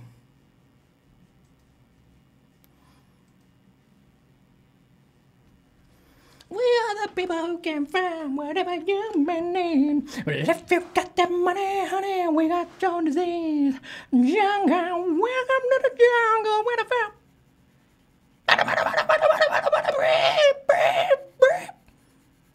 Yep. Okay. We're all right. We're doing okay. Just take it easy. We're doing all right. We're doing all right.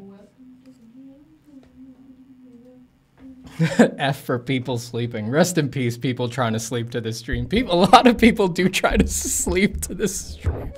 They do. That's why I've recently found myself resisting just spending 2 hours doing AC/DC. Because I know I'm waking people up.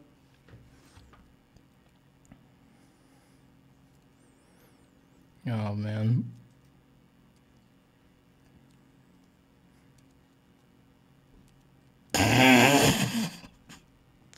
The multiverse where Ricky Martin sings Welcome to the Jungle is the worst one. Oh my god. Oh, that's some stupid shit.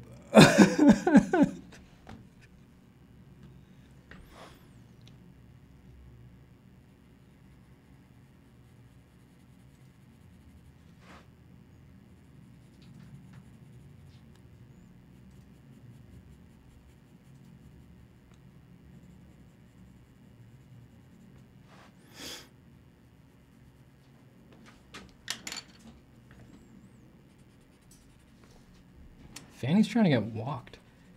I know. I can't do it right now, but I'll do it soon. She's got to hold on.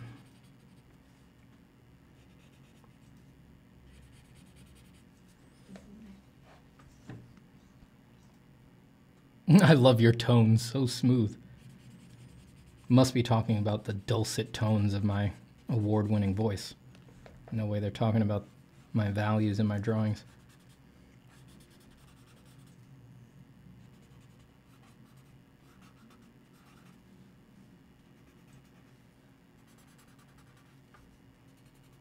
And him did Ricky Martin soothe with dulcet tones from both recorder and lyre.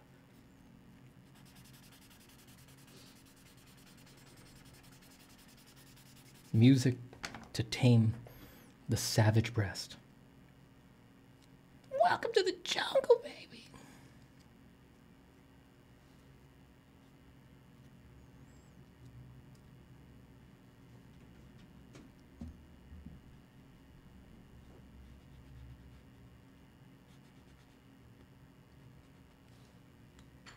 I'm sorry. Fanny always thinks that high-pitched voice is me talking to her. You're not going out. Go to bed. Go to bed. Is her bed in here?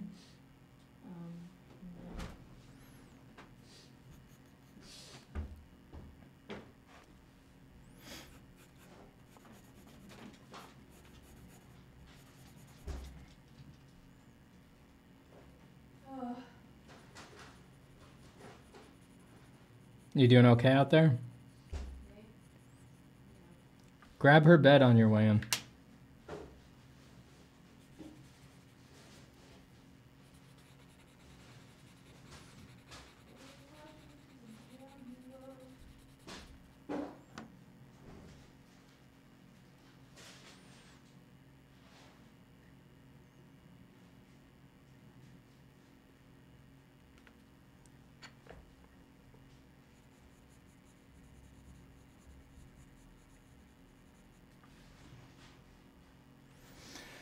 It's a cold and it's a broken Ricky Martin. Everybody knows that.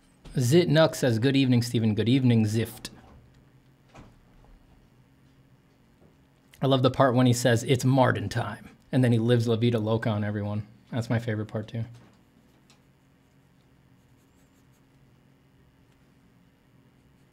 I was fucking standing up in the theater at that moment, dude.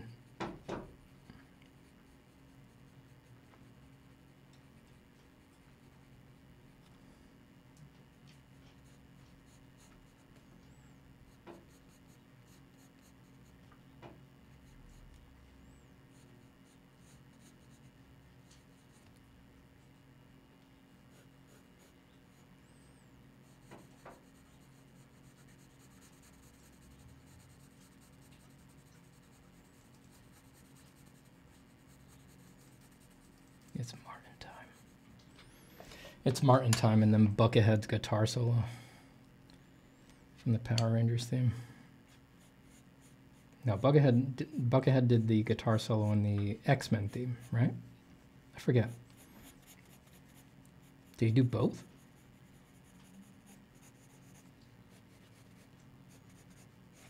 It's one or the other.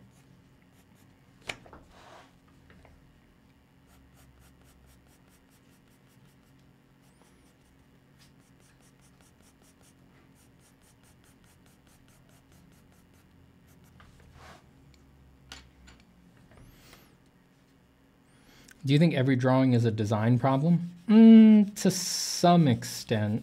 I mean, I think speaking practically, there's definitely kinds of drawings you can do that it's really a reach to say it's a design problem. Like if you're doing a drawing from reference or a drawing from life, and your explicit goal, almost on a philosophical level, is just to present the reference as honestly as possible, then we could still have a sort of philosophical debate if that's even possible, and that you're theoretically designing in sort of like what you're even noticing about the reference.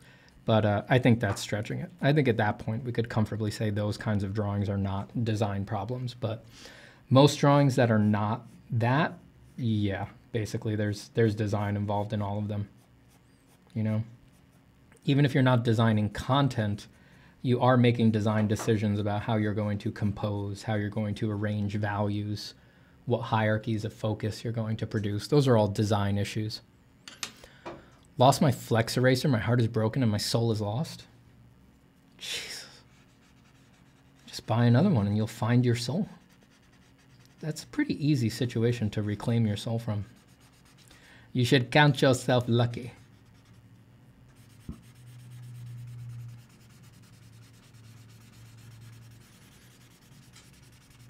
Lost your eraser? Welcome to the jungle, baby. You think every drawing is a problem? I don't.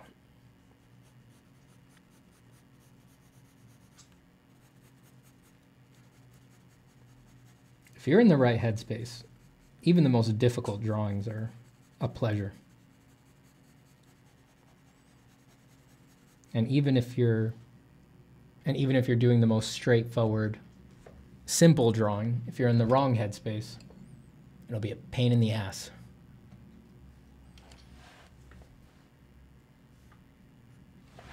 I don't want peace, I want problems. Well, you're in the right place. You'll get whatever you ask for in art.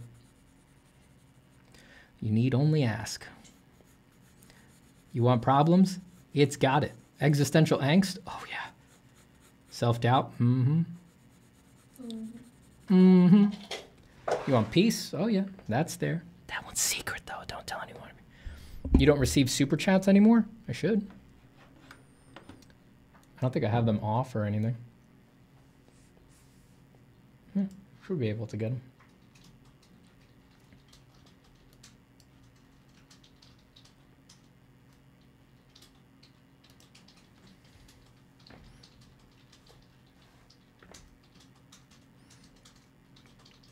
Right away. There's Johnny Pearson with $5. Thank you so much. I noticed form turns can be pretty soft for a sculpt, and the end result can potentially still be crisp and clean. Ever seen this in drawings? Well, even if it's all soft transitions of form, if the shapes are clean, it'll still feel crisp and clean. You know, soft doesn't mean... A form transition being soft doesn't guarantee that it's ambiguous or shapeless or sort of directionless or without intention, right? You can do shapes that have really strong geometric character and that have a lot of intent behind them, right? Like they can be really fast shapes. They can feel like they accelerate a lot. They can feel, one can feel more triangular than another, more rectilinear than another, more prismatic than another. But all of the transitions between the values can be soft. They're not mutually exclusive. And I think that if you want a really strong form, you do need to make sure that you do get some geometric underpinning into your transitions and into your forms, or else you're just going to kind of make everything look like a big bag of walnuts, which is not what we want. Thank you for the $5, Johnny. You're very kind. Thank you, thank you, thank you.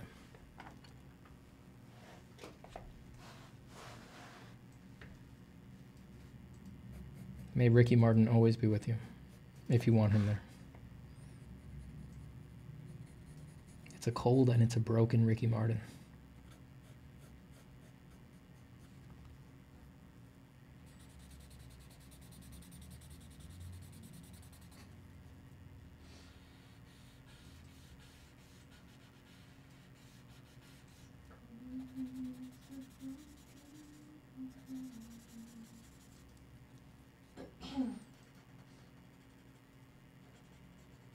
Ricky Martin again. I can't wait to be Ricky Martin again. The thing I love is being Ricky Martin with my friends. And I can't wait to be Ricky Martin again.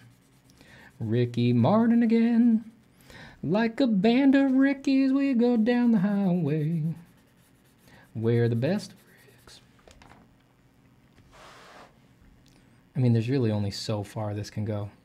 I mean, there's no way we can just keep doing this, right? We've got to stop.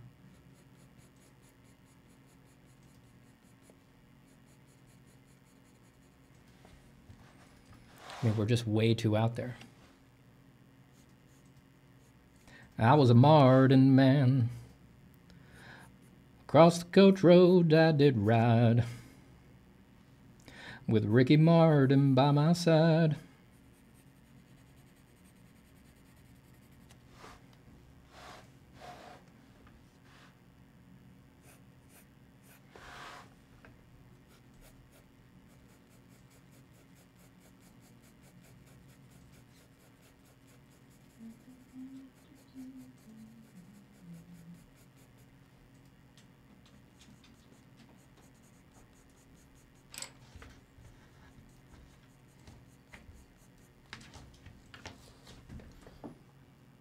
Not yet, pup. Go on now. Go and wait somewhere.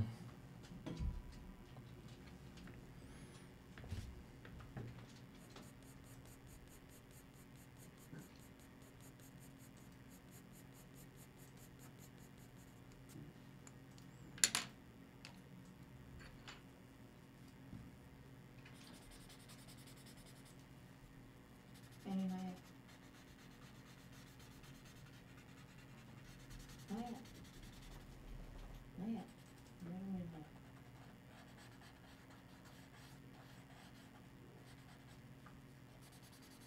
Such a bullshit.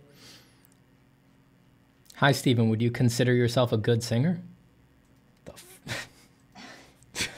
The The fuck kind of question is that? What, do you think I can't hear myself? What am I, hard of hearing? I mean, what would you think if every time you open your mouth to sing, molten gold poured out? What would you think? Of course I know I'm a good singer. World class. I don't know how many times I have to say it. I have the genetics of a 9-year-old girl singing Ave Maria at a funeral. That's what I am, down at my core. That is what I am. Everything else is built on top of that.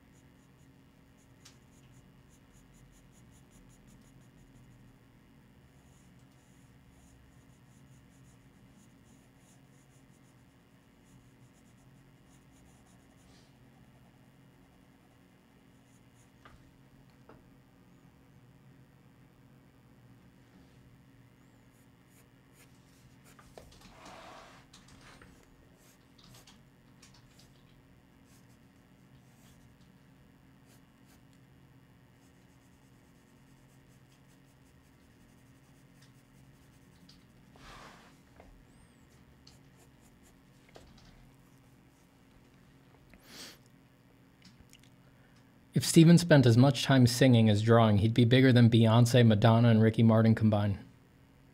You know, I made my choices in life. It was clear to me that being bigger than Beyonce would be too easy.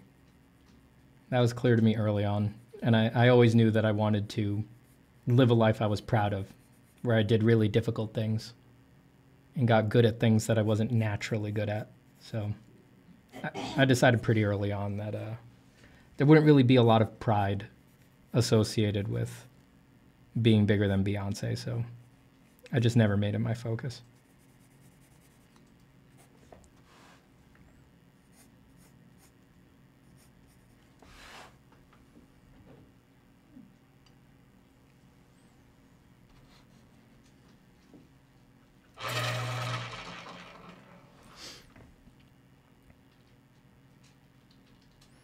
Are we still in the warming up stage of the stream because I'm done sketchbooking? I don't know. Look, whatever stage I'm at doesn't have to be the stage you're at, that's for sure. I don't know, I got really sucked into this drawing, so I'm not sure that I'll go to one of the other ones, but... Fanny.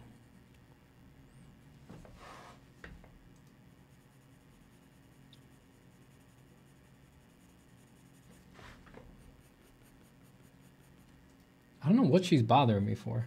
It's not like she went out super early or anything. Come on, I know you can hold it. Go to bed. Go to bed. She's not even going to want to be out there when she gets out there. This dog hates walking. No.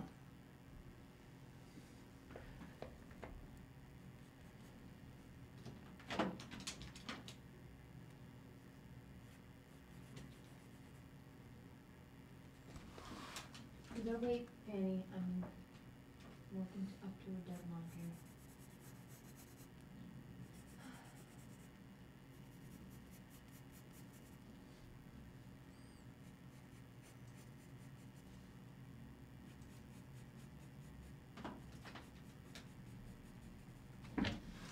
Dude, she just keeps bopping back and forth between the two of us. Beat it. Do you think she could hold it?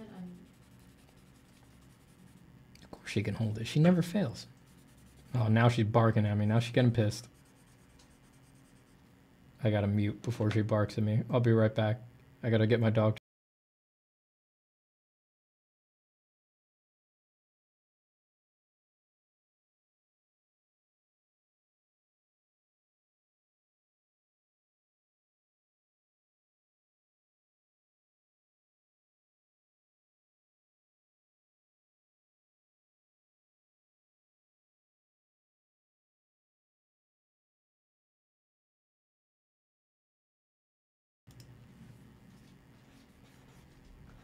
Dude.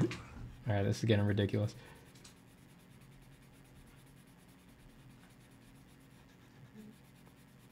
Don't you dare bark at me. I am live on the internet.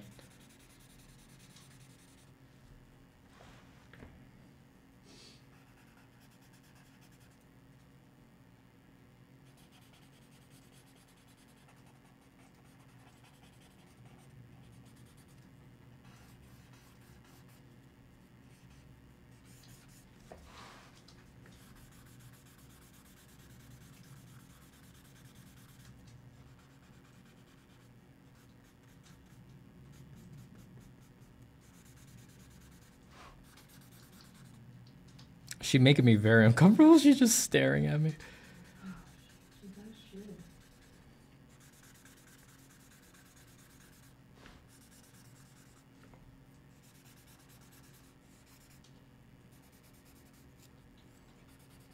I can see her eyes staring at me through the crook of my elbow. She's like right there, eyes right, looking right over the armrest of my chair.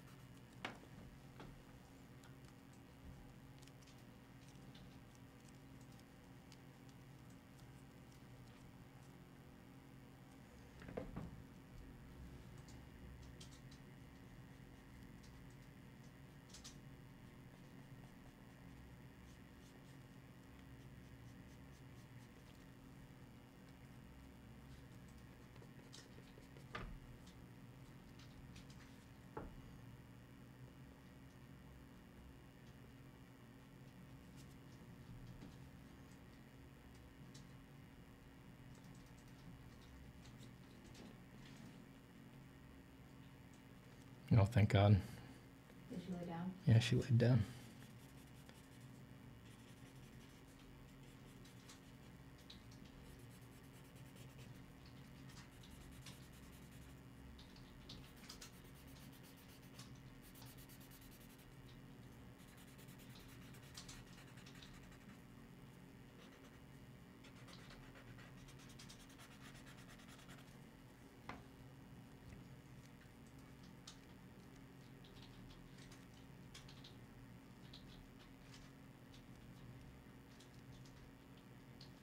That dog is playing mind games?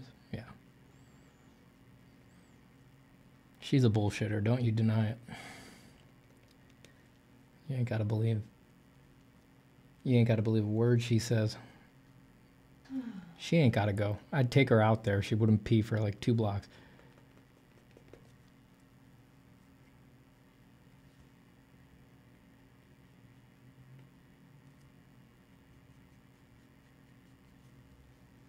It's all about power with her.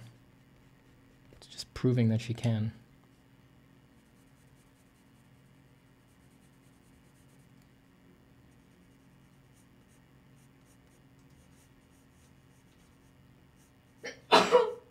Bless you. My poor wife is sick.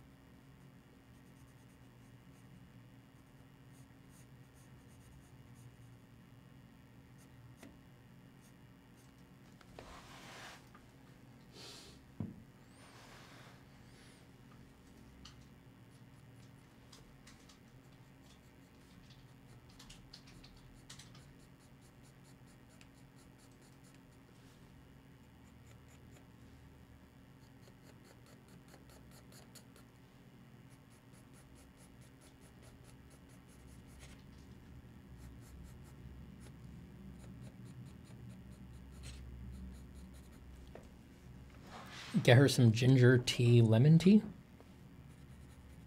Can't you see I'm live on the internet here? I ain't got time to help my wife. I can't be getting her anything right now. I'm trying to be the world's most culturally significant artist right now.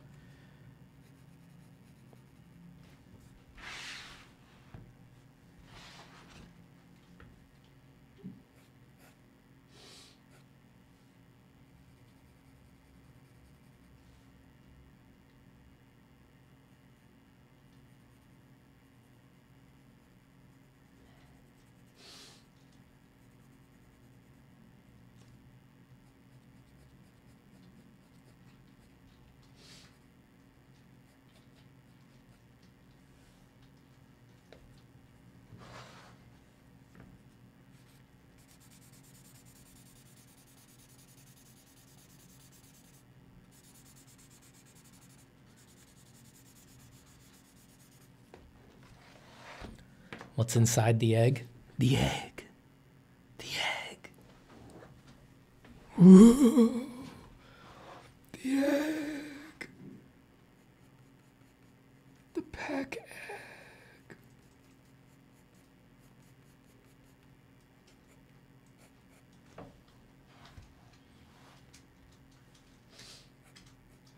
Woe to they who seek the egg.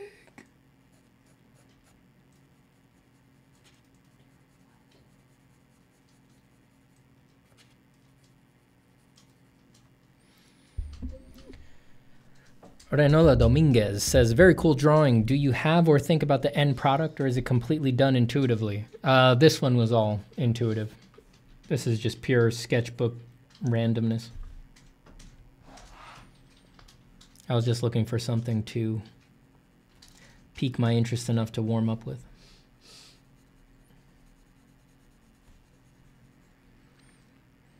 What tool are you using to blend the pencil strokes? I forgot what it's called. Blending stump. Just a little stick of compressed paper. You can use a paper towel, or even your finger will do fine.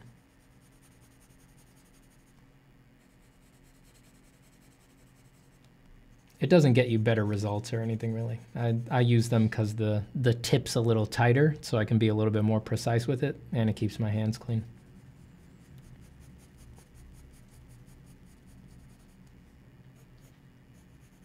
Which is very important. I mean, I didn't get into art to get my hands dirty. Come on. This is an elevated, elitist pursuit.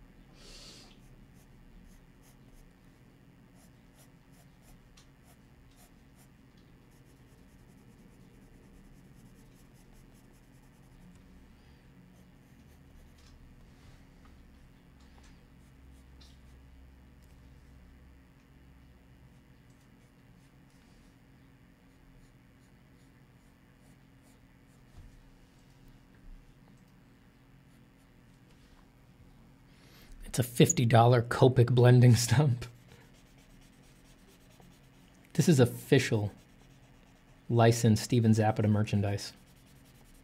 This is an official Steven Zapata blending stump. Low price of $79.99, or 4 payments of $299.99.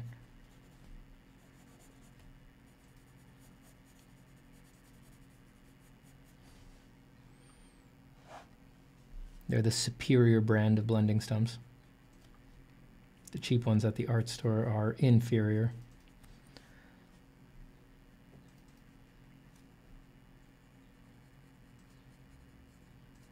Mine are hand-rolled by first-generation Cuban artisans. People don't understand that. You need to get the exact right tightness to the stump, or else it doesn't unlock the secrets of shading, which I have also patented. This is all obviously true because no one can quite make drawings that look like mine, and it's obviously all about this tool that I've developed for myself, and that out of the generosity of my heart I make available to others.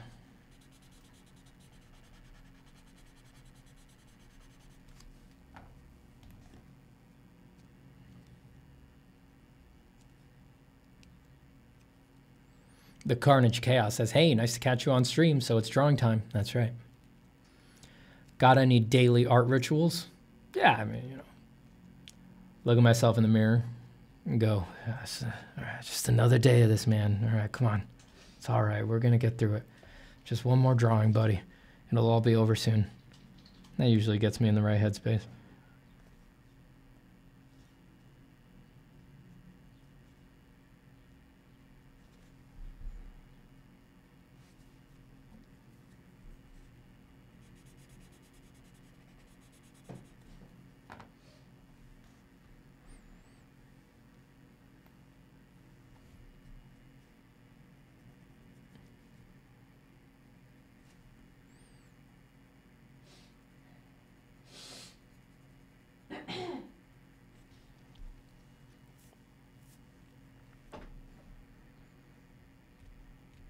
Andre says, I've got some from Artist Loft, and they're quite good, even though I'm not fond of all their art supplies. You got to throw those out. I bet those aren't acid-free. I mean, your drawings are going to come apart in a couple years. You got to get patented Steven Zapata brand blending stumps. Ours are acid-free, non-GMO, fair trade certified. I mean, they're the only ones that keep your paper safe, moisturized, hydrated, permanently archived in the U.S. National Archives. You got to throw out those Artist Loft ones and you got to get the real deal.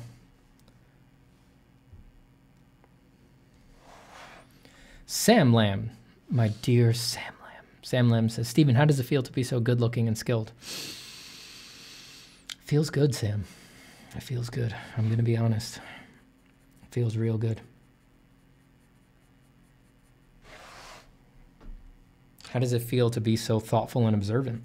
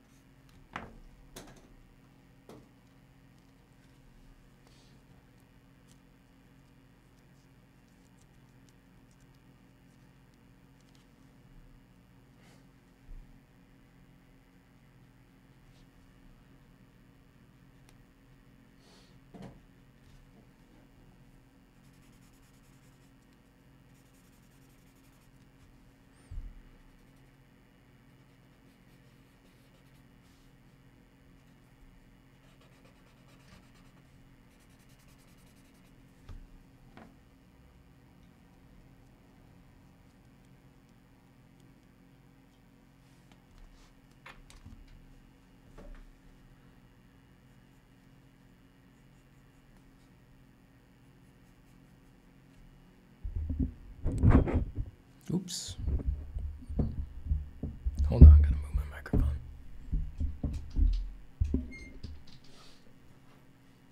Packed with Omega Z. That's funny.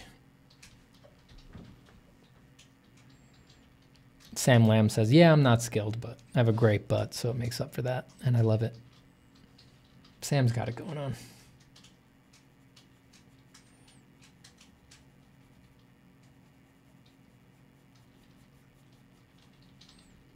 I can says Sam Lamb dropped the workout routine. Sam's workout routine is pretty serious. I think it would go beyond the YouTube text limit.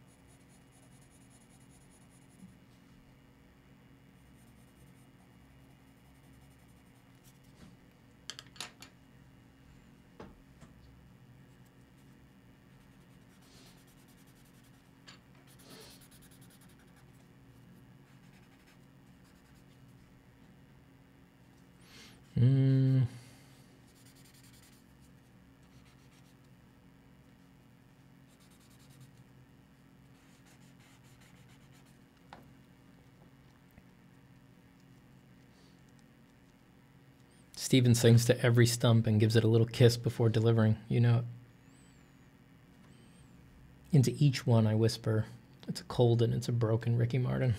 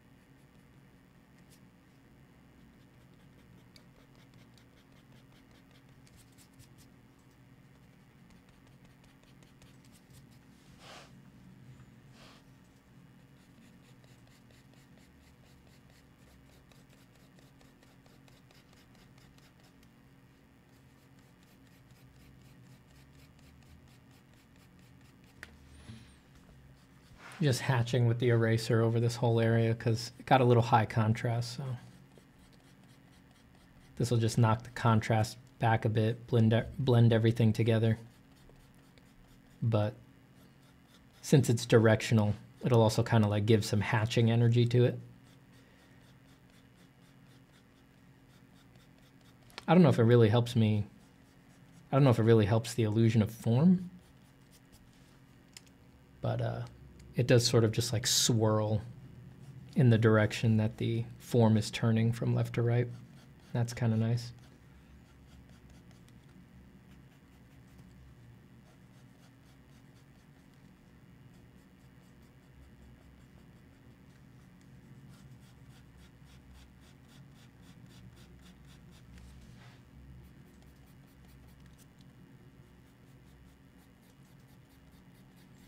Always be drawing, even when you're making corrections if you can.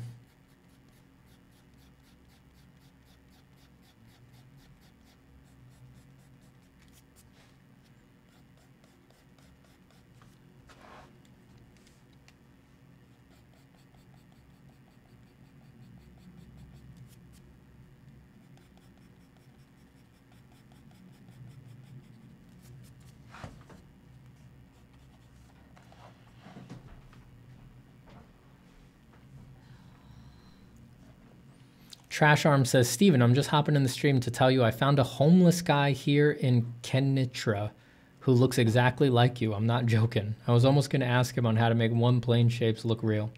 There's a lot of people who look like me out there. Big brow, dark fuzzy hair.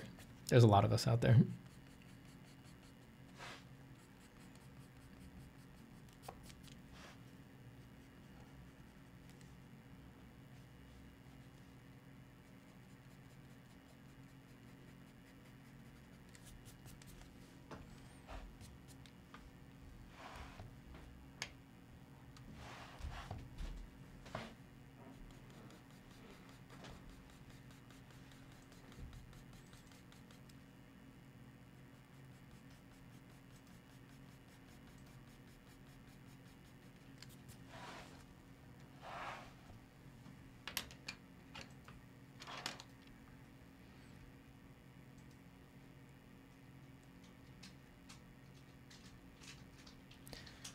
Dan says, Steven, what do you have to say about learning composition? Do you think it can be learned, taught, or are you of the mind that it's intuitive and all the ideas we put on it are not real? It can definitely be learned. I mean, I think that means more, you get better at it the more that you do it, for sure. But I do think composition is, it's not that it's intuitive, it's just that it's picture specific. You get what I'm saying? Like, composition is just how you arrange the picture. So the kinds of compositional successes and failures that are successes and failures within the context of one kind of picture could be flipped on their head for a very different kind of picture. What was a success for one picture will be a failure for another, and what was a failure for one picture will be a success for another. Composition is not like immutable rules or laws that just work across all pictures. It's just how you arrange any given picture.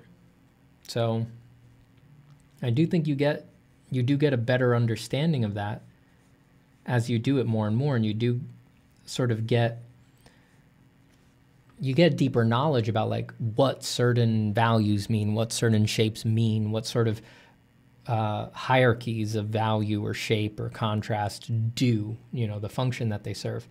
But it's always subjective and picture specific.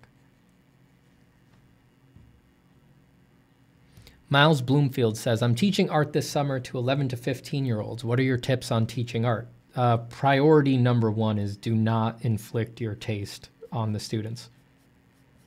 That's the number one mistake teachers make. There's more bad stories about art teachers out there than there are good stories.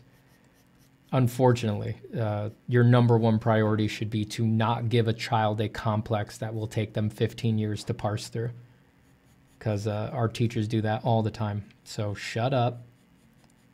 Don't inflict your taste on them. Encourage the students. and use your creativity to try to help them find what works for them and the art that they want to make. Don't use your creativity to try to convince them that they need to do it the way that you do it, or that you're smarter than them or something like that.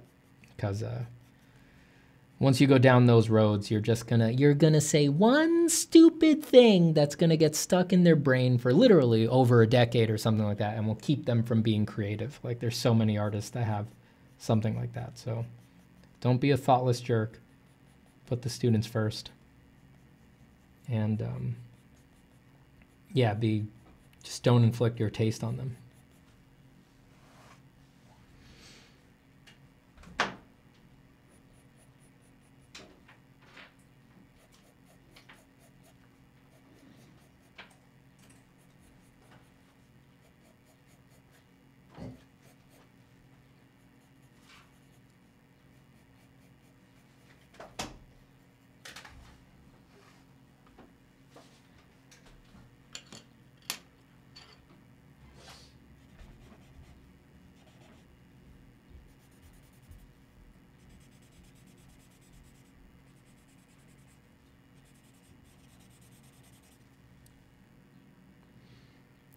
Matej says, what is the recommended protocol if you want to share art online these days? I would look for small communities if I were you. I think the large communities are sort of washed out and done. Like posting on Instagram, ArtStation, all that kind of stuff. I mean, you can of course still post there, but I just think at this point, it's not gonna do much for most people to post in those places. You should do it probably, post on, whatever social media sites or whatever has sort of caught your attention. But I wouldn't make it your priority. I wouldn't spend too much of your energy thinking about that if you're early on. If you're a high intermediate to pro level and it's really about marketing, that's different. Then you do need to focus on that and you want to put effort into sort of pushing it out there. But for growth and stuff like that, and you're trying to share your journey, the big platforms they're just not very useful anymore. I would look for small communities. Establish a group of friends that work together as best you can. Hang out on Discord with them or WhatsApp or whatever, and just be sharing work all the time with them and give each other feedback, and just look for the smallest community you can get into that is engaged.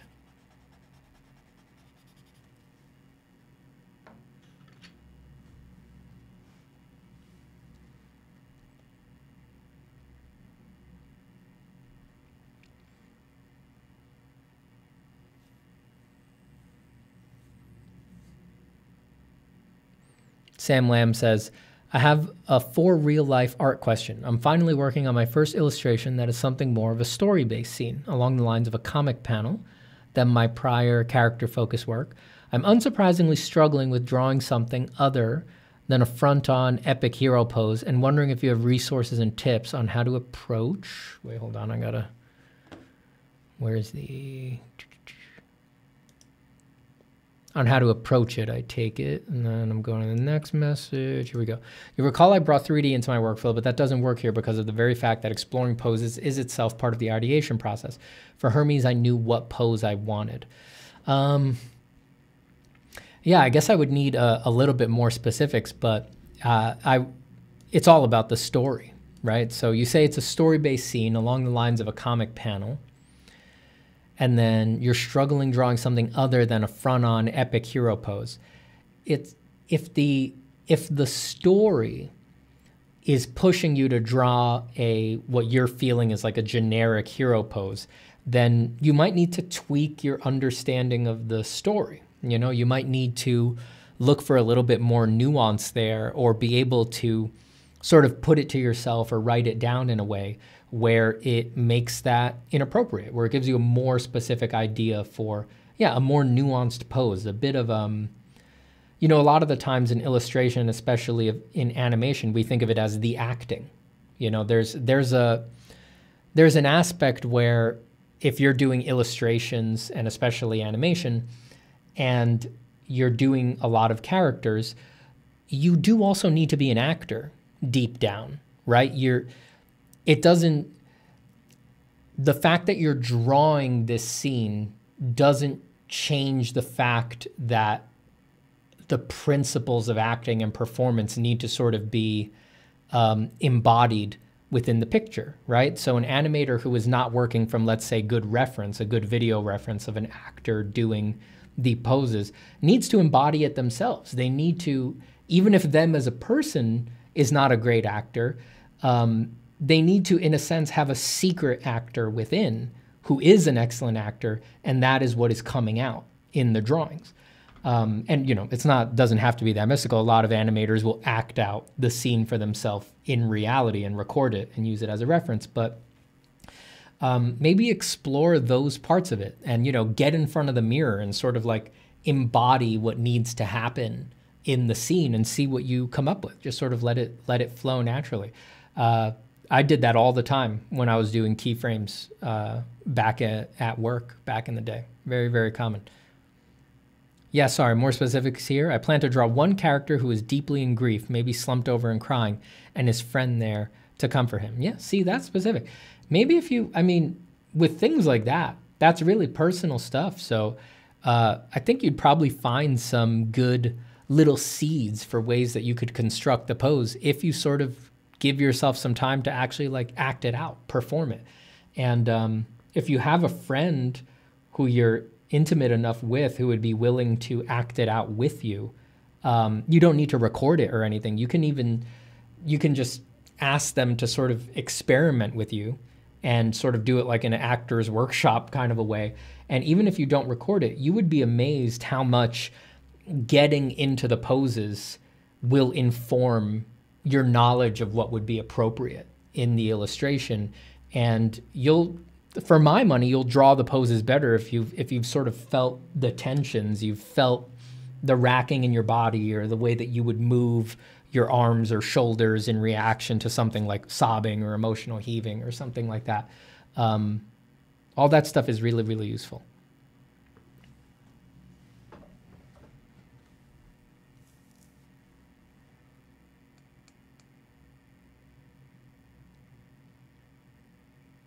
Yeah, give it a shot. Try it out, Sam.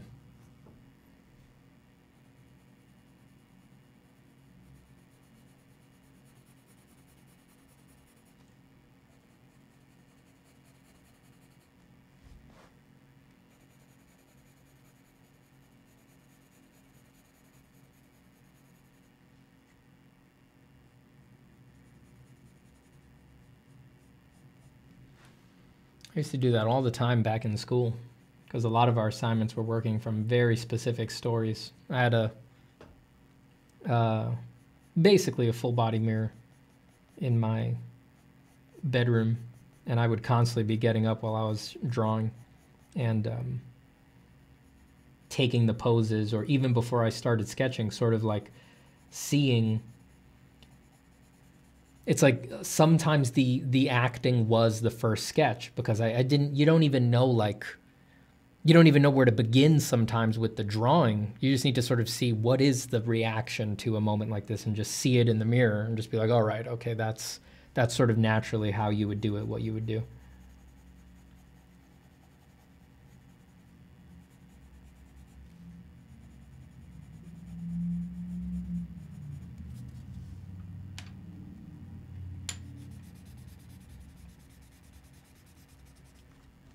All right, I think I need a break from this one. Let's work on the horse a little bit. I hope my dog is not shitting in this house.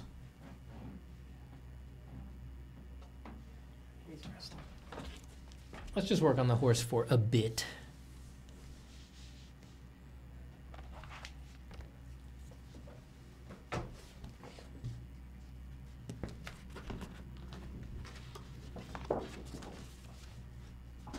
I don't have any mirrors in my room, so I end up using a phone most of the time. Yeah, phone, mirror, whatever.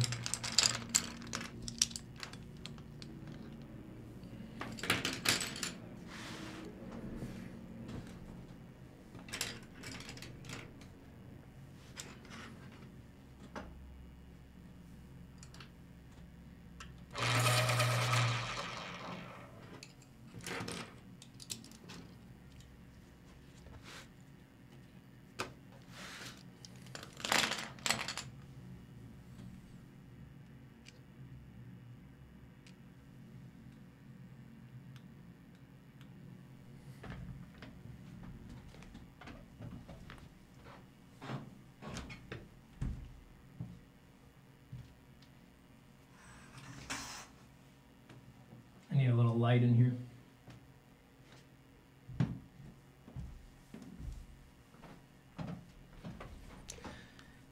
Now it's too bright. Click it down a little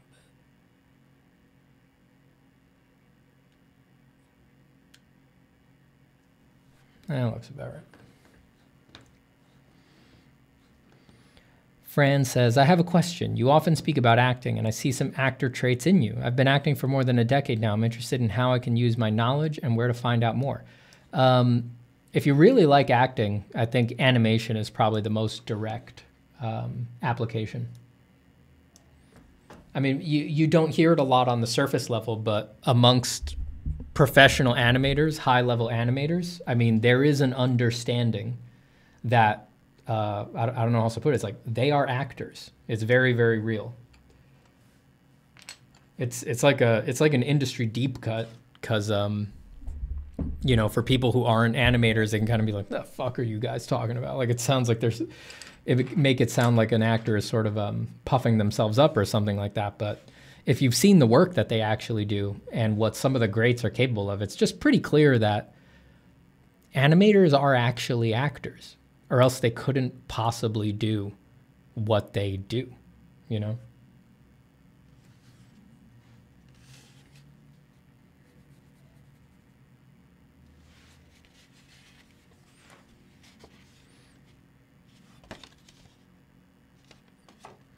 In terms of getting out more nuanced results within characters and how to think about their emotions, should I act like them? Yeah. You sure should.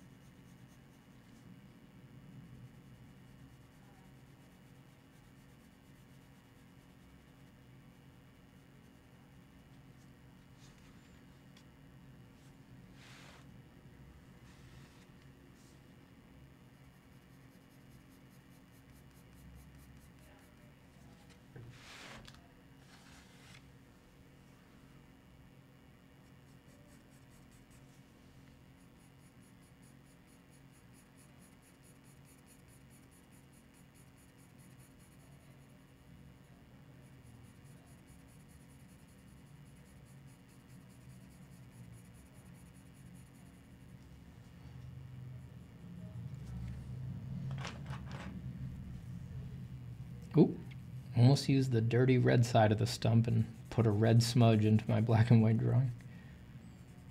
That was a close one.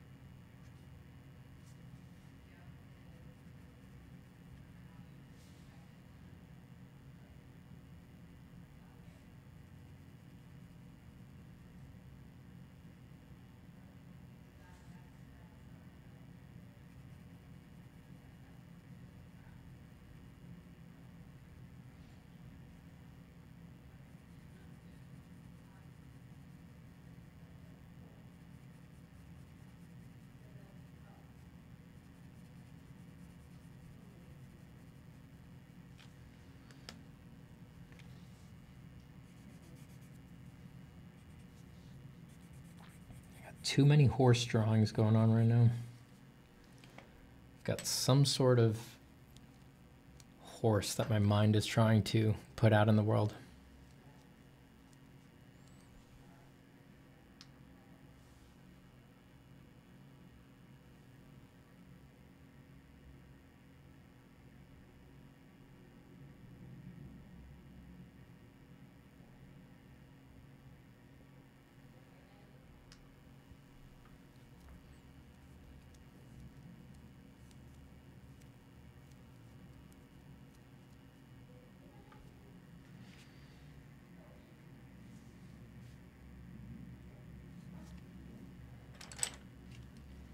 gonna break all the nice, neat hatching I did. It's never worth it to save it. As soon as you feel resistance on changing anything, that's usually a sign that you should just shut up and do it.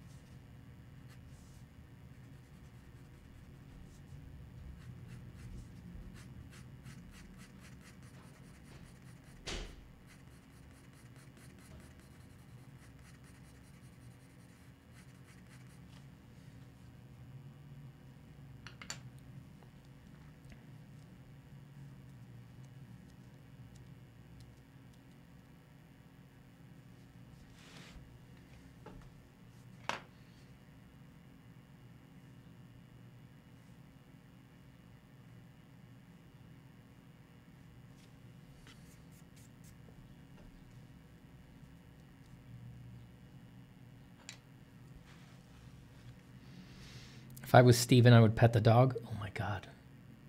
That reminds me, my wife hasn't walked her yet. We're really pushing it here. She was pissed earlier. I hope she didn't go inside. Hope she didn't leave me a big stinky poop right on my pillow. Spiteful cat behavior from my dog. She's never done that, for the record. In fact, my dog is very considerate when she has an accident. Here's how considerate. You guys aren't going to believe me when I tell you. This is how considerate my dog is. Once in the middle of the night, she had an accident, and she was so considerate that she jumped into the bathtub to have her accident, and she shit in there. I was so proud of her. When I found that, I told her, I was like, good girl. I showed her, I was like, good. That's a good girl. It was amazing.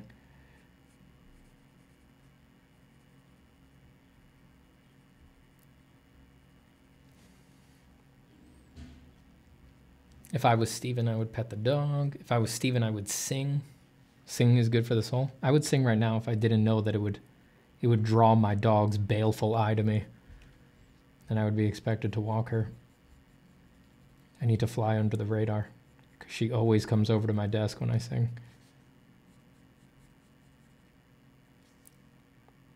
Whenever I rip yet another Grammy-winning track.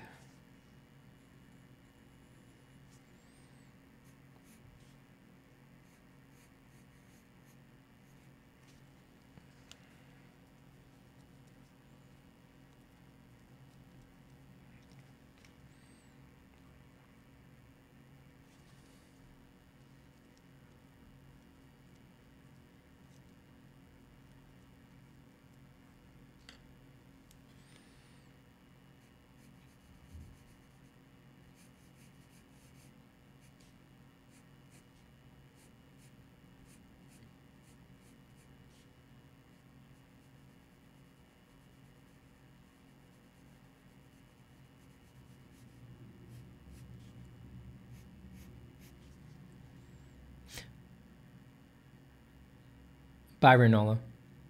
Oh shit, you know what? I just realized I gotta walk the dog because my wife is fucking sick. I forgot I'm up my own ass because I'm streaming. So I'm actually gonna go. Sorry guys, that just hit me. Putting all the pieces together.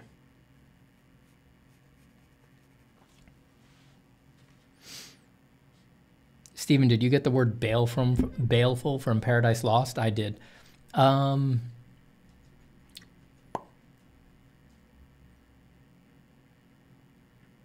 think I got baleful from Lord of the Rings, actually. Because I've known it, I've loved that word since I was young. I didn't read Paradise Lost until later. I think it's from a description of Sauron's eye, Sauron's baleful eye or something like that.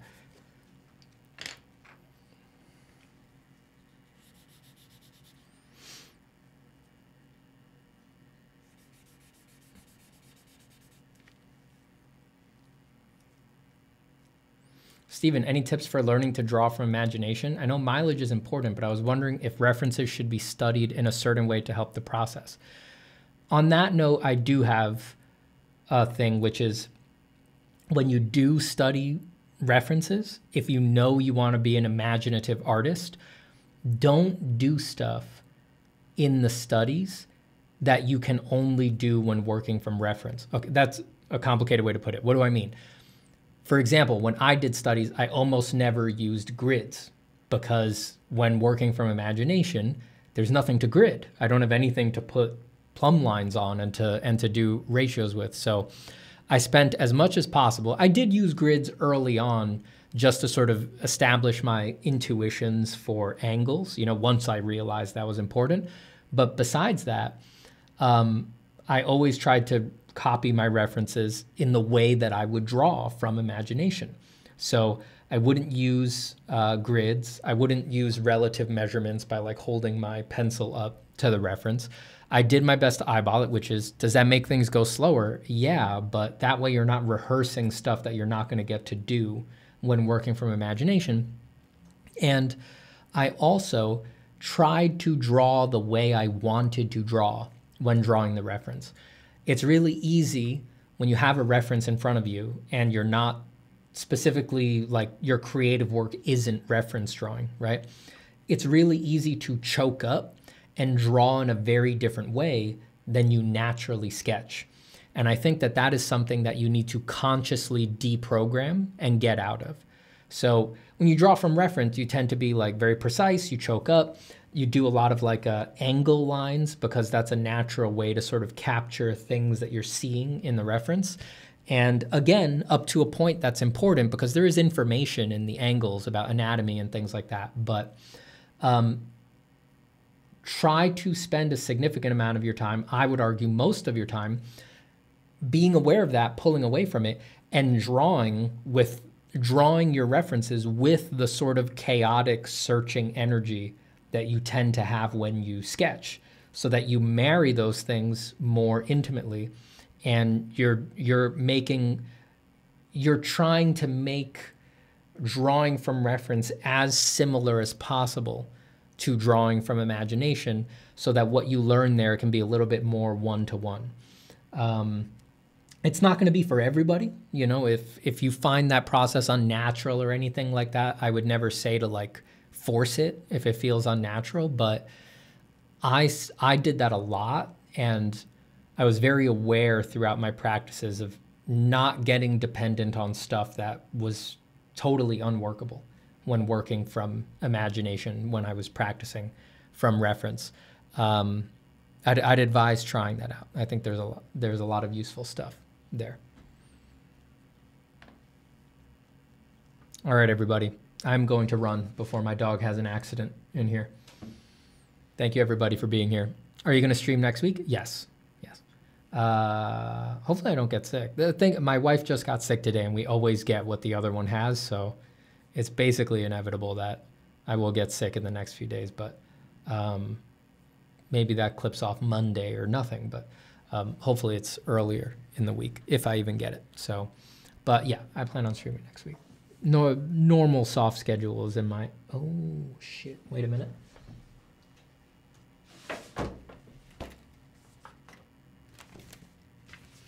I know, I have a physical calendar. What kind of a dinosaur am I?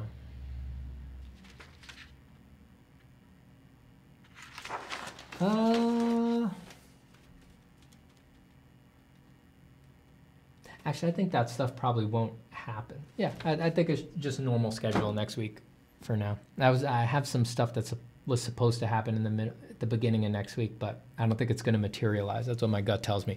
So, yeah, normal soft schedule for next week. That's Monday, Wednesday, Thursday is when I'll try to stream. All right, everybody, take care. Thanks for hanging out with me while we drew today. We did a little bit of work on that, but most of the stream was on, we drew this guy.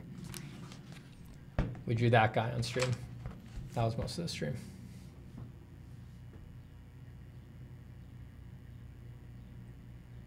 You know, when you throw contrast down, I mean, that guy looks more done than, even though I have so much more time on this, but this is a much more elaborate piece. But I got to kind of get some of the punch that I got there from just sort of being freewheeling. I got to get that in there too. But there's also something to be said about just taking your time and going a little bit slower. Damn, I love drawing. Drawing is the best. Horses. I'm on a horse kick. I'm trying to work out some sort of a horse thing, you know? I don't know.